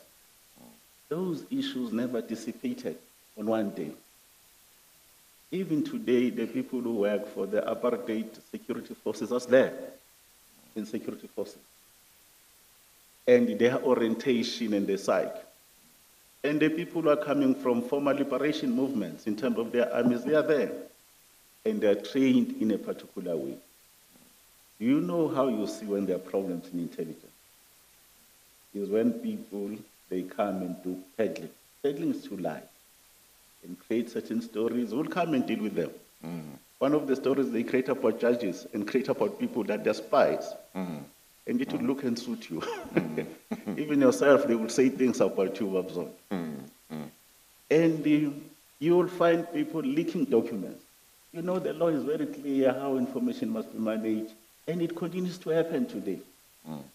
There are certain things and practices, because on how we concluded our matters, they continue to bedevil this, and all of us, we should be party to a solution to help. There are very good men and women there, but there are also men and women whose conduct and whose orientation actually is not taking the country forward. But we'll deal with that. But it's very important because people who came here, Babzon, they never gave an opportunity to explain how intelligent is, how does it come from, and so forth. Even they too, I can tell you, they are political animals, political players. And as an intelligence person that have been trained, I can read what's the end game. But I'm not going to do that because but it's important to say, let's not be selective on how far our challenges are, so that when you make a recommendation, probably far-reaching reforms are going to be required to be done. But just read page, is it not page, it's paragraph 17, in context. Because most of you are here, we are not intelligence people. We've been on the ground, we know how it works, and so forth. You interpret the law. Thanks, Okay. Mr. Pretorius. Mr. Pretorius? Yes, so I understand you refer to common cause and matters of principle. It to be a matter of principle as far as you're concerned that the State Security Agency shouldn't interfere in party politics or factional politics within parties. We are correct. But let's qualify it, Mr. Pretorius. As long as those parties, they don't do anything against the law. Intelligence is everywhere. including even in my own bedroom. I can have a spy in my bedroom or in my home. It's everywhere. It's not that, it's about the security of the state and its people. And it will be there. In intelligence, it's very simple.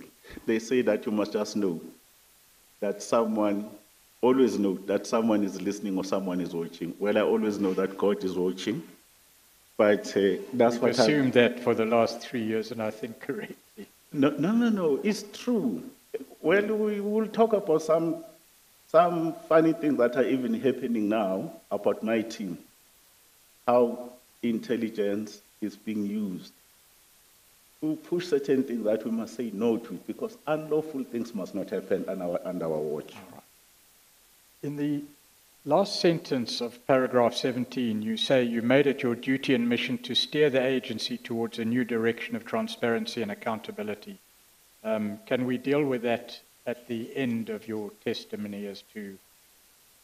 Thank you very much, we can do because that. the chair will have to make some recommendations about the evidence he's heard. Well, we'll gladly share what is our thought about how we can improve certain things. I know His Excellency, our President, says certain things must be done there, that we support him. But my views will not be the panacea for all the challenges, but I have a view to make. If we go to paragraph 19.2, towards the end of the paragraph, you are talking about the operational directive that you refer to there, and you say this directive would explain why I would not have direct access to operations, the nature of the operations, the members involved in that particular operation, and the person who conceived should read those operations as they were conducted on a need-to-know basis. What I would like to ask is the position of the minister in the SSA and whether that minister should be involved in or have knowledge of operational activities. Let's probably, with your indulgence, Chair, I'm referring to matters of directives or regulations. They are provided for in the law. I might not be quoting the right one now here, but the law is very clear about the powers of the minister, especially in the National Strategic Intelligence Act. It has got to be amended over time and again. And equally, there is this law called the General Intelligence Amendment Laws. And it also, even the Intelligence Oversight Act, it says in the course of our duties to implement the law, the national legislation, we might do regulation. Sometimes the regulation are in form of directives or guidelines. I hear you better when you are facing this side. My apology, okay. I'm saying on the basis of law, the powers of the minister are very defined. But for intelligence to work, we must create rules. This document called Operational Directive is one of the rules that is very important, and policy making is the responsibility of the executing authority, which is the minister. This is one of the important issues that for all the issues that are relevant to counterintelligence, I don't want us to use this word special operation because this work is about counterintelligence. There had to be rules because there were problems. Problems were there. The first thing you do as a minister, hey, what do we do? Let's strengthen the law, or let's strengthen the regulation. These two that I'm mentioning here, Mr. Pretorius, are not the only two. There are a number of them. They are called operational directives. And I think certain elements have to do with HR, certain elements have to do with covert operation and so forth. And I'm placing it on record because the witnesses that came here, they created an impression we worked willy-nilly. And these ones I'm putting in there. Not only this, Babuntia, there was even things Mr. Pretorius called, which is part of the regulation or guidelines, is even called Ministerial Payment Directive.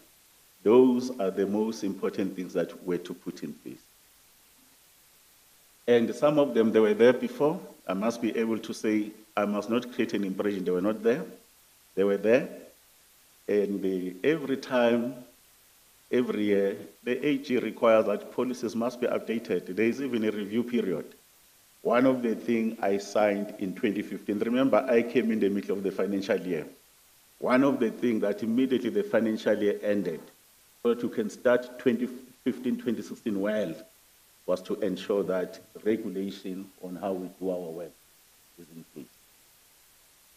You say, however, and I understand that it's difficult to make absolute statements, and general statements sometimes lead to misunderstandings, but you do say here, this directive would explain why I would not have direct access to operations, the nature of the operations, the members involved in that particular operation, and the person who conceived that operation as they were conducted on a need-to-know basis.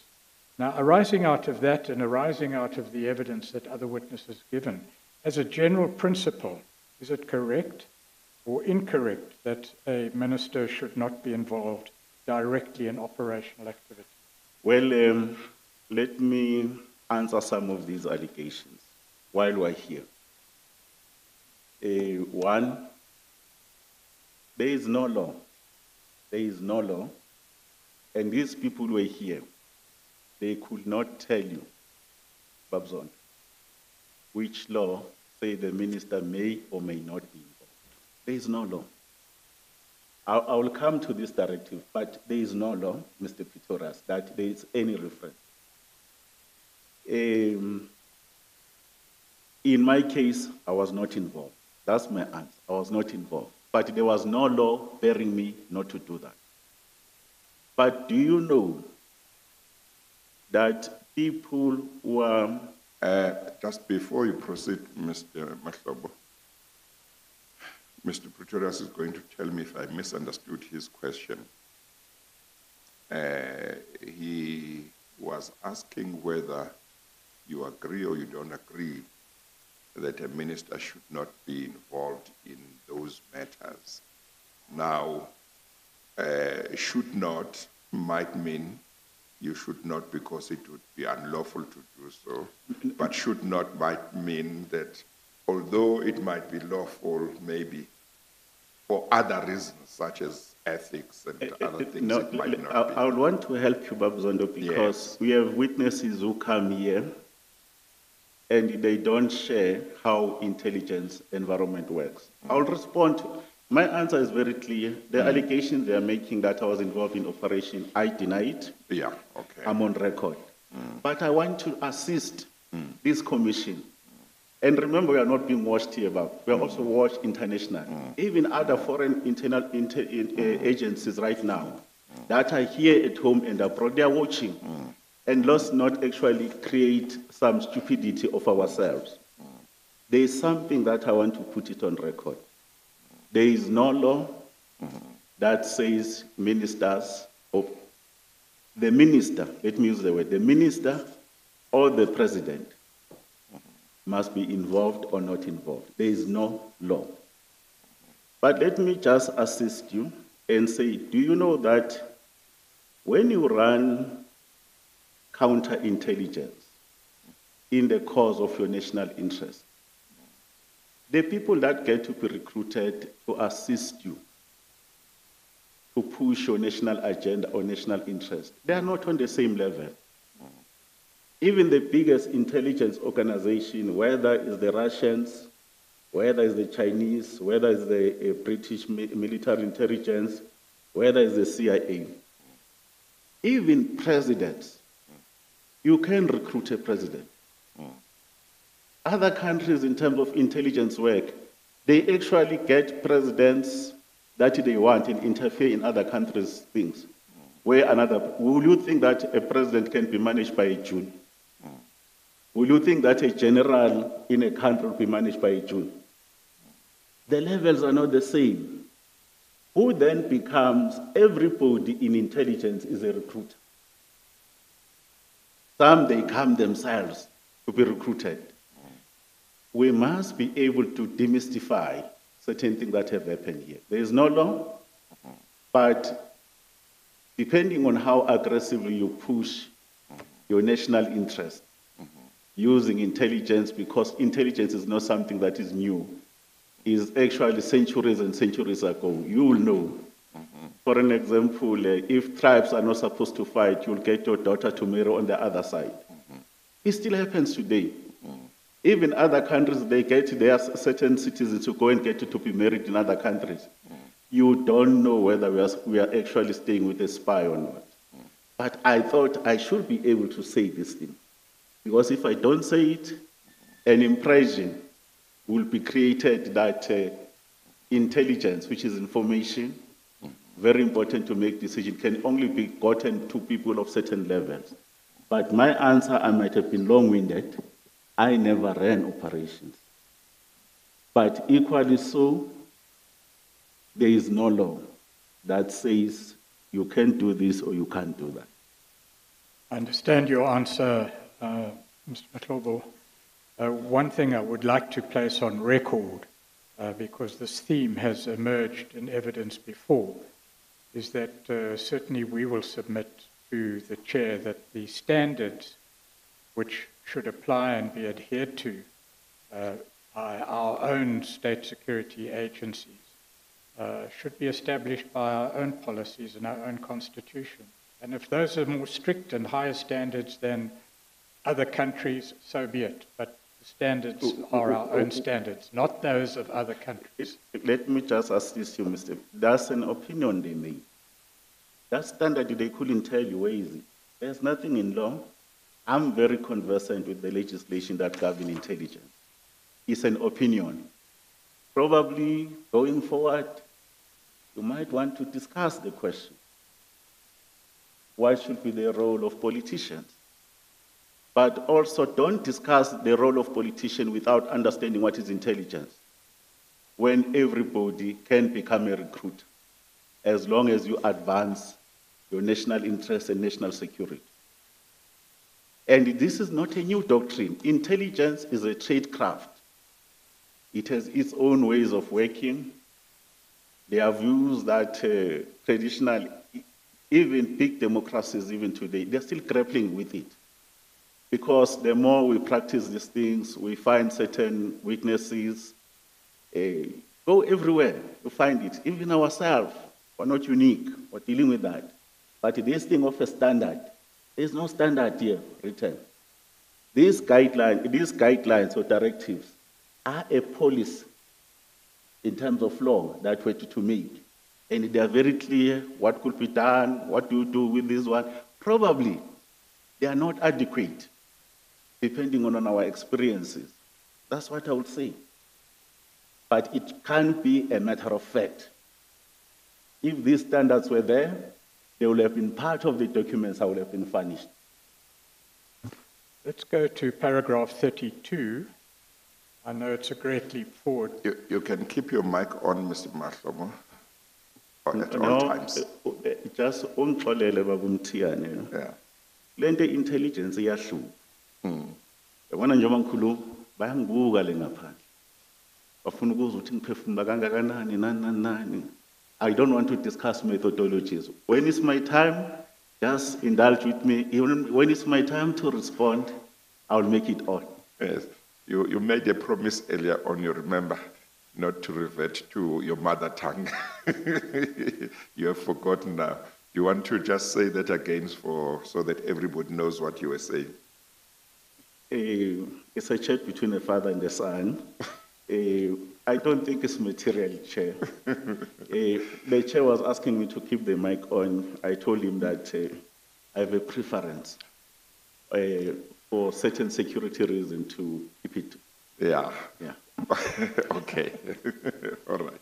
Thank you. We're learning as we go along. No, I'm here to support and help. Well, Mr. Mahlobo, I guess I should ask you whether I should keep mine on. You see, Babzan, it's very simple. I can do profiling, how you speak, how you breathe, how you do certain things. And you have people are watching you there. Remember, this thing is not on a closed session. Someone is taking notes somewhere. I guess they take notes even when I cough. Even when I cough or sneeze. Yes, Mr. Pretorius? See, it's 1 o'clock. Because of the problems of technology, we have lost quite some time this morning. I wonder whether we should take less than an hour for our lunch, or whether we should stick to an hour.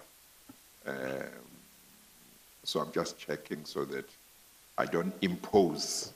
My view, Chair, with the break, and with your indulgence and the permission of Mr. Pretorius, let's push for another hour. Then we'll take a break. I'm here to help. I want us to conclude. So your suggestion is maybe let's continue and then take the lunch break a little. Let's push for an hour. Make some progress. And then we're trying to make up time. Mr. Pretorius, what do you think? I am happy as long as it's convenient to you, Chair. Yeah, no, I know don't have that a one problem. has arrangements sometimes. Sorry? I know that you might have arrangements Yes. over the lunch break. So sometimes I do, but I think it's fine. Maybe not for an hour as such, but maybe let's see how far we are at 1:30. Yes. And maybe we can go up to I'm comfortable. Yes. And I think your counsel is fine as well with that. I am, Chair. Thank you. Yes. Okay, all right. Let's continue. Let's go to paragraph 32 of your statement. I just have one question to ask in relation to the contents of that paragraph, where you say that during 2014, the country experienced unprecedented levels of sharper political contestation, characterized by subversive activities within and outside of Parliament. All these factors and challenges, economic weakness seen in 2014, had serious implications for national security and the stability of South Africa. All I want to ask in this context and on the basis of this statement, Mr. Mahlobo, is activities which undermine or negatively influence the economy of the country, are those activities which may fall within the mandate of the SSA? Well, thank you very much, Chair.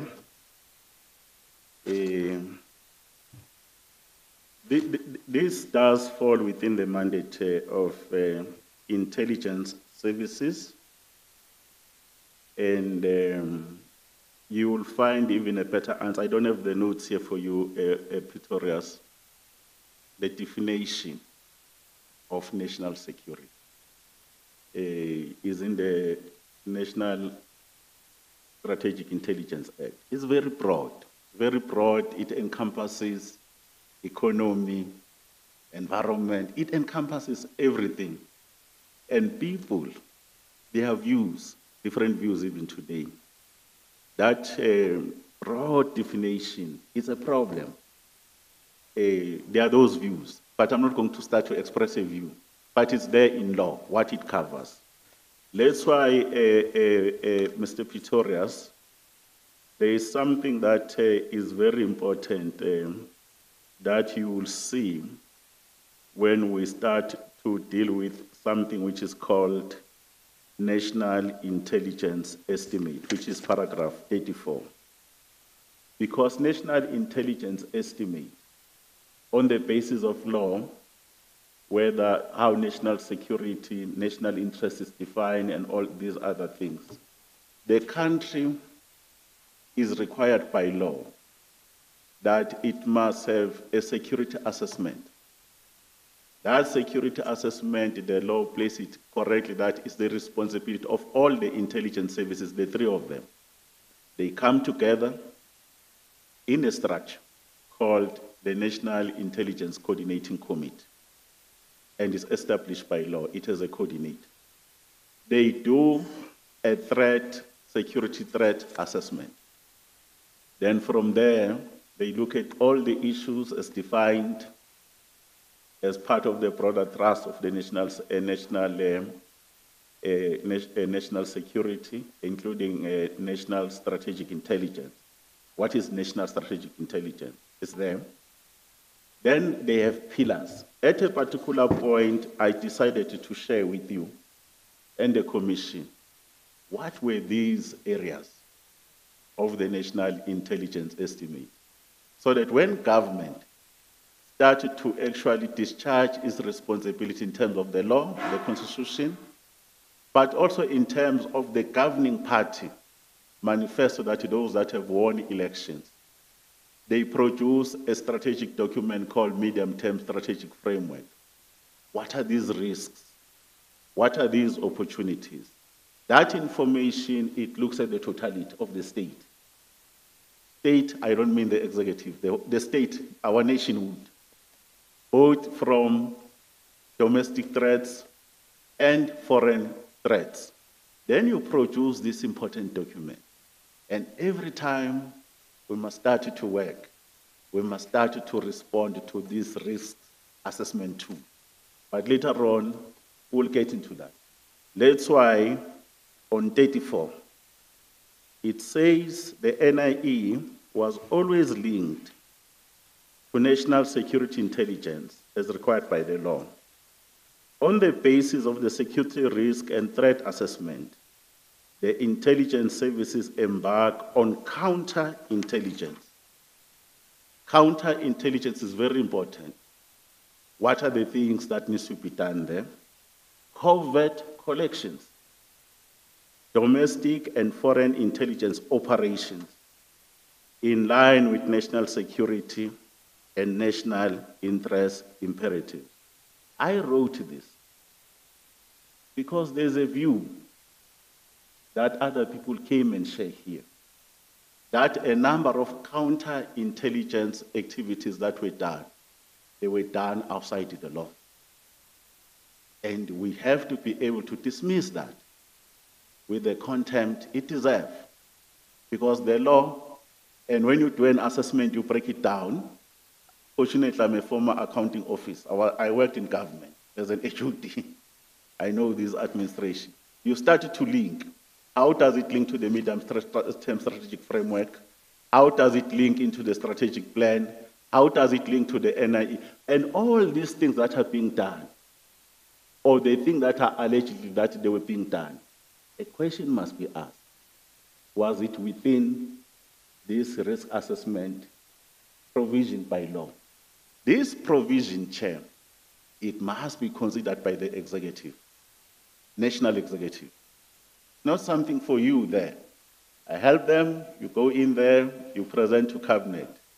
That thing had died before I became a minister. There was a time where there was a lull where the executive by law would have considered this important risk assessment tool. I worked with the people that were supposed to do, for the first time as a security cluster, we actually reintroduce it so that we can be able to say, but really, why did you do this? Why did you do this? I did this because this was linked to this was linked to this, and anything that is not linked to that, you can be able to say, but this is an outlier. Then you can explain your action.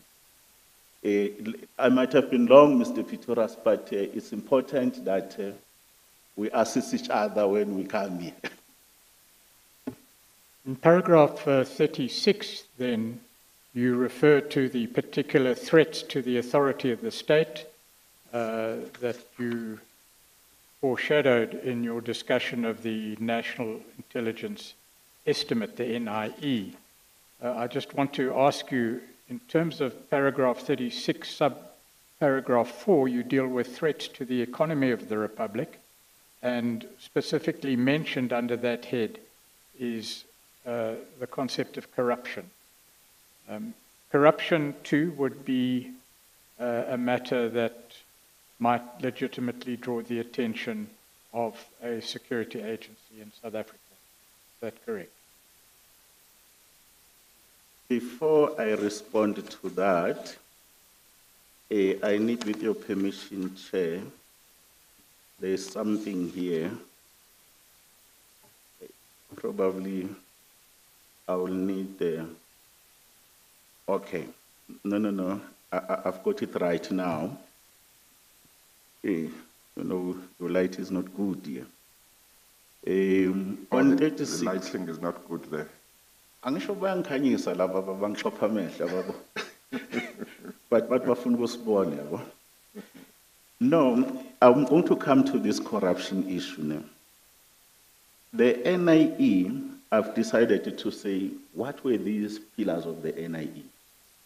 And I want to put them on record so that we also demystify that certain things that happened might have not been informed by policy position.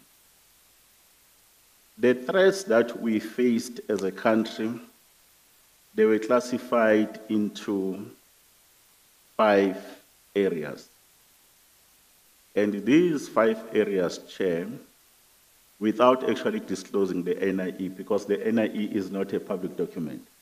But this one, Chair, I'm taking liberty that when I appeared in Parliament in the Joint Standing Committee on Intelligence, presenting my strategic plan, they approving the budget, including what we call it a policy and budget statement, you know, those budget votes. These things, Mr. Pitoras, on all my speeches I've referred them to, the pillars. The first 4 pillars, they are referring to issues that are domestical in terms of domestic strategic intelligence. And the last pillar are referring to foreign matters. On the first pillar, Chair, there was our security architecture as a country. It looks to the threats to the authority of the state. It has certain elements in that document. Violent community protest, violent industrial action, violent in the transport sector, violent protest in the education sector, cybersecurity, activities of private security industry, and protective security. There is something very interesting, Chair, that you need to be able to note on the first one. There is always an adjective that has been used before community protest. Remember, protests are allowed. But could you see that there is always a qualification? Violent, violent, violent. Because the Constitution allows people the right to express freely, they can march, petition, but immediately they do this qualification, it borders on matters of the law. Because I don't want, at a particular point in time, the men and women who work so hard to produce what we call NIE be thought as if they were not conscious just of the issues of the Bill of Rights. The second matter, the threat was to the territorial integrity of the Republic, weak control, and the management of border security. Illegal migration, we're not saying migration is a problem, we're using also the right word, illegal, and anti-foreigner sentiment. These things of xenophobia, discriminating people. Then there's a threat to the well-being and safety of South Africans. Those are the issues of want. Your water, your food, your energy security, terrorism and extremism. Right now you have challenges in Mozambique. The problems of gangsterism and narcotics. And then there's a threat to the economy of the Republic. Corruption is the biggest matter that we raise here. Illicit of mining of precious material. That was the intelligence report and assessment. Theft of ferrous and non-ferrous material, including wildlife poaching. Those are the issues that we looked at. Those are the domestic matters. Then there are foreign matters, threats arising from abroad, which are security challenges on foreign terrain, global context, and African continent. And I thought I should be able to put this thing. We never acted without a tool for certain things to be done. Because a number of things, Mr. Pretorius, will come in later on, is to create an impression by these people who are here that some of these operations, they happened with no basis, either in law, either in police. Well, Mr. Pretorius, I agree with you. Corruption is our enemy. Our enemy, not only here, but even the whole world, and it must be fought, and it takes different forms. And hence the own creation of this commission itself to deal with these issues. I thought I should raise these issues, Your Excellency, Chair.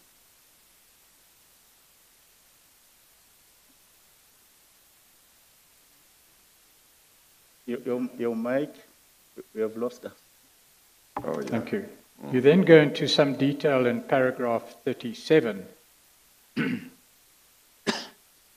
and you deal in more detail with the threats that you summarize in paragraph 36. Now, it may be that later on in your evidence, these threats are the context of certain projects that I would like to put to you. That emerges from the evidence and documentation that we have. But if we could go to, and a matter of interest to certainly the evidence leaders is the statement in the second sentence of paragraph 37.1, where you say foreign intelligence services were aligned with negative domestic forces to destabilize the state's ability to govern the country. The negative domestic forces you talk about there, what are they? Political parties, non-governmental organizations? What are those forces? Well, it's not a specific statement, but let's be on record. Not everybody is a friend to South Africa. We do have enemies. That's how intelligence works. We do have enemies, and if we live in a world and we think we don't have enemies, we're living in a different world. Even our own friends, you know, there are those countries where we share certain things. These countries, they will never hesitate, even if we're a friend, on matters of pursuing their national interest, including even issues of dominance or economic advantage. You use intelligence to do these things. Some of these people, Chair, they live here, some they are declared here in South Africa. We know that this country has these people, but in the covert world and counterintelligence, there are people that you'll never see and you must never see them. When you catch them, they are in trouble. But sometimes they do a slip up, you catch them, sometimes you don't catch them. Their duty for intelligence is to influence, to get information, so that you can make decisions, you can have an advantage. And the covert world give you an advantage to recruit certain people of influence to advance a particular cause. Very alive that there are these other foreign intelligence and countries. South Africa is not a small country, very strategic in terms of its location, in terms of its resources and others, and influence and leadership, both here at home and abroad. They must work on certain people so that these people, knowingly and unknowingly, or wittingly or unwittingly, they must pursue their national objective. This is what is happening. And nobody, and I repeat, nobody is immune from being recruited. They can even recruit a minister. They can recruit a president. They can recruit a judge. They can recruit a parliamentarian. You can recruit as long as you know what kind of information and influence you need. And that's how, Pretorius, you should look at this thing. How will you actually get an advantage if really you don't know these people in the influence of power? You'll find them anywhere. We'll come to the detail in due course, Mr. Mahlobo, but the concern is that under the absolute statement here, all manner of activities may be justified. Let's look at the statement that you make here. The foreign intelligence services were aligned with negative domestic forces to destabilize the state's ability to govern the country, not to gain economic advantage for their own country, but clearly to destabilize the state's ability to govern the country. Now, that may seem legitimate, and my question is, what are those negative domestic forces? Are they trade unions? Are they NGOs? Let's help you. Let's help you. Firstly, understand the doctrine. It's not about matters of economy. I'm not referring in this sentence to the economy. On all matters of government. You know, countries change. Even today, there are countries and government that have collapsed because of operations of either intelligence services. Governments have been removed. It's not a hearsay. It's not a story. Governments have been installed. Leaders have been installed so that people can get an advantage on all matters. Immediately, your question started to say, I must name. Why will I actually start to diverge an information or a methodology or a body? Because that's what the law says. Where I'm starting to be able to call certain people as a threat. When you go to the projects, the counter-intelligence activities, let's cross the bridge that is there. Let's not actually try with this statement to insinuate. I'm just giving you how the world of intelligence works. We do it ourselves. But I will never tell you which country we want to have an advantage in the interest of national security or national objectives. Let's not single out certain sectors. They can be in any sector. But as long as they are becoming suspectable and they are becoming a target that they can wittingly or unwittingly, knowingly or unknowingly, become a target and they start to work for other people without knowing. Others they know. It's money. You know, to sell information is money. That's why others they come and say, hey, you know what? So-and-so is saying this about you. Or someone can actually even walk to your house and say, so-and-so is working. There are these balance and checks that you need to do. But let's put it on record how our intelligence doctrine works. Foreign interferences by other countries is a matter we watch. That's why we even have, in intelligence, when I was there was a branch responsible for foreign intelligence. But because of relationships we do you know that in embassies all over the world, including them, this is the practice. They even send their own intelligence officers here, but they must declare them so that they don't do things that undermine us. But in certain instances, they run their own covert work. They start working here clandestinely, and then when we find them. Sometimes we don't find them. Then they call it an intelligence fail. This is the environment we live. Well, let me put the question in a different way. If you're not willing to categorize these domestic forces, are these domestic forces in the private sector, the public sector, or both? It can be any citizen, it can be any organization, both in the public and private sector. We are all vulnerable in one way or the other to be recruited, to be used, whether we know or we don't know, to push certain things or interests we don't know.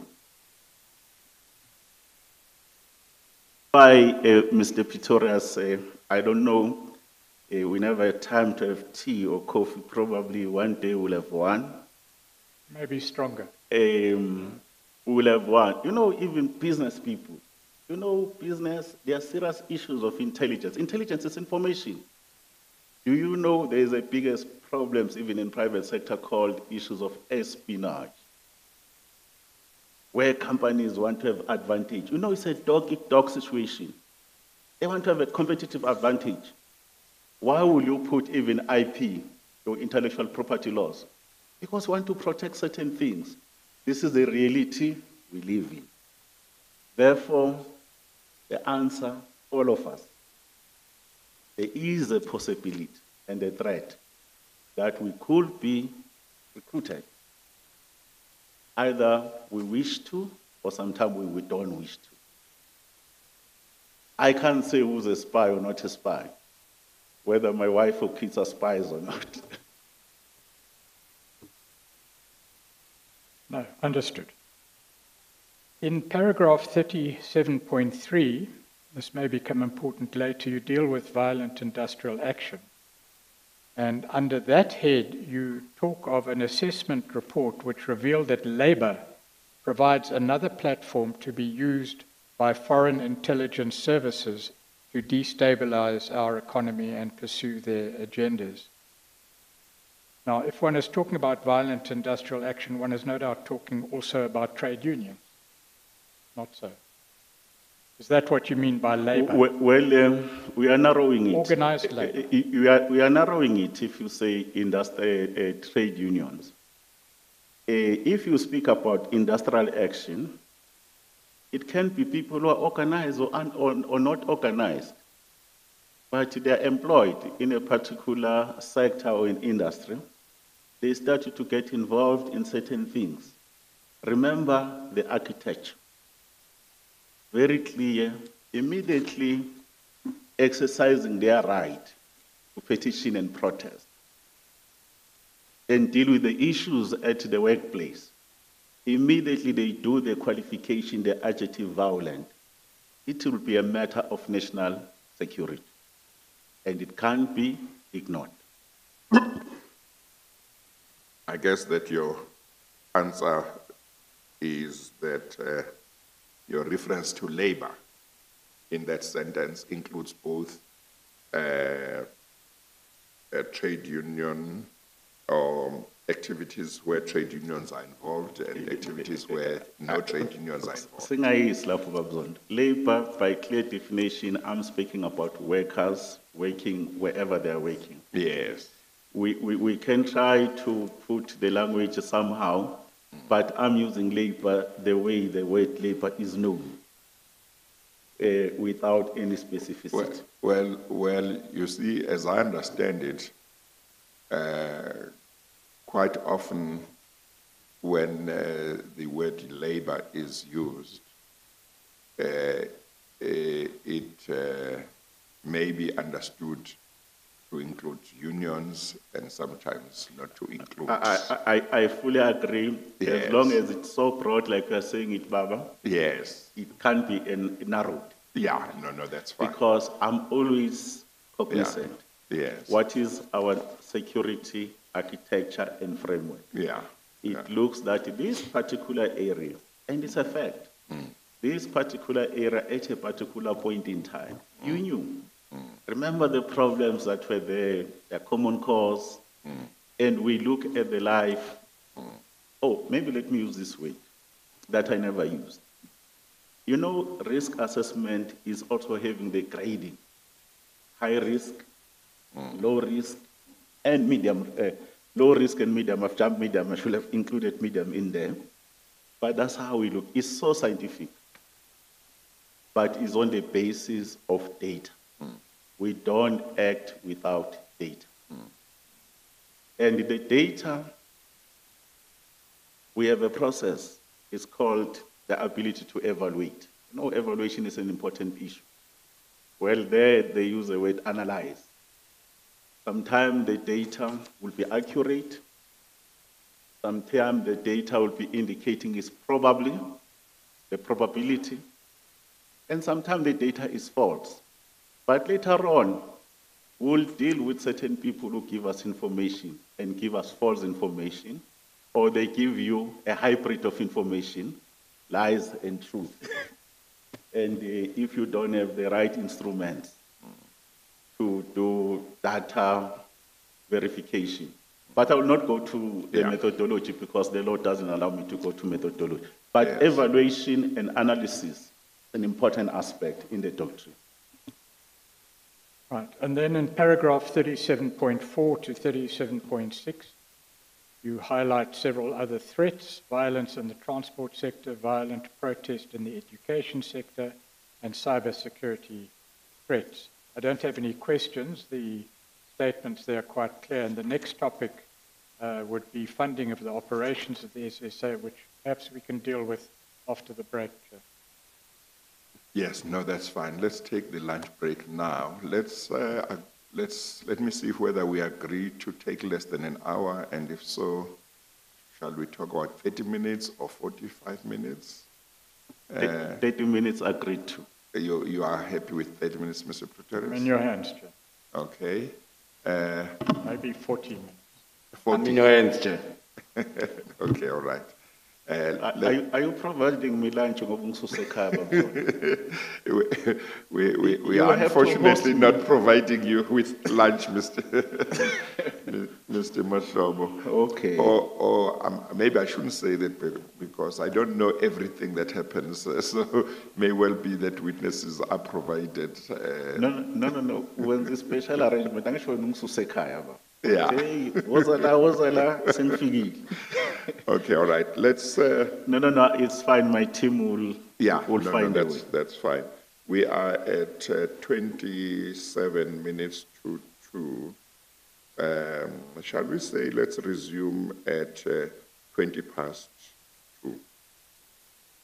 Okay. We adjourn.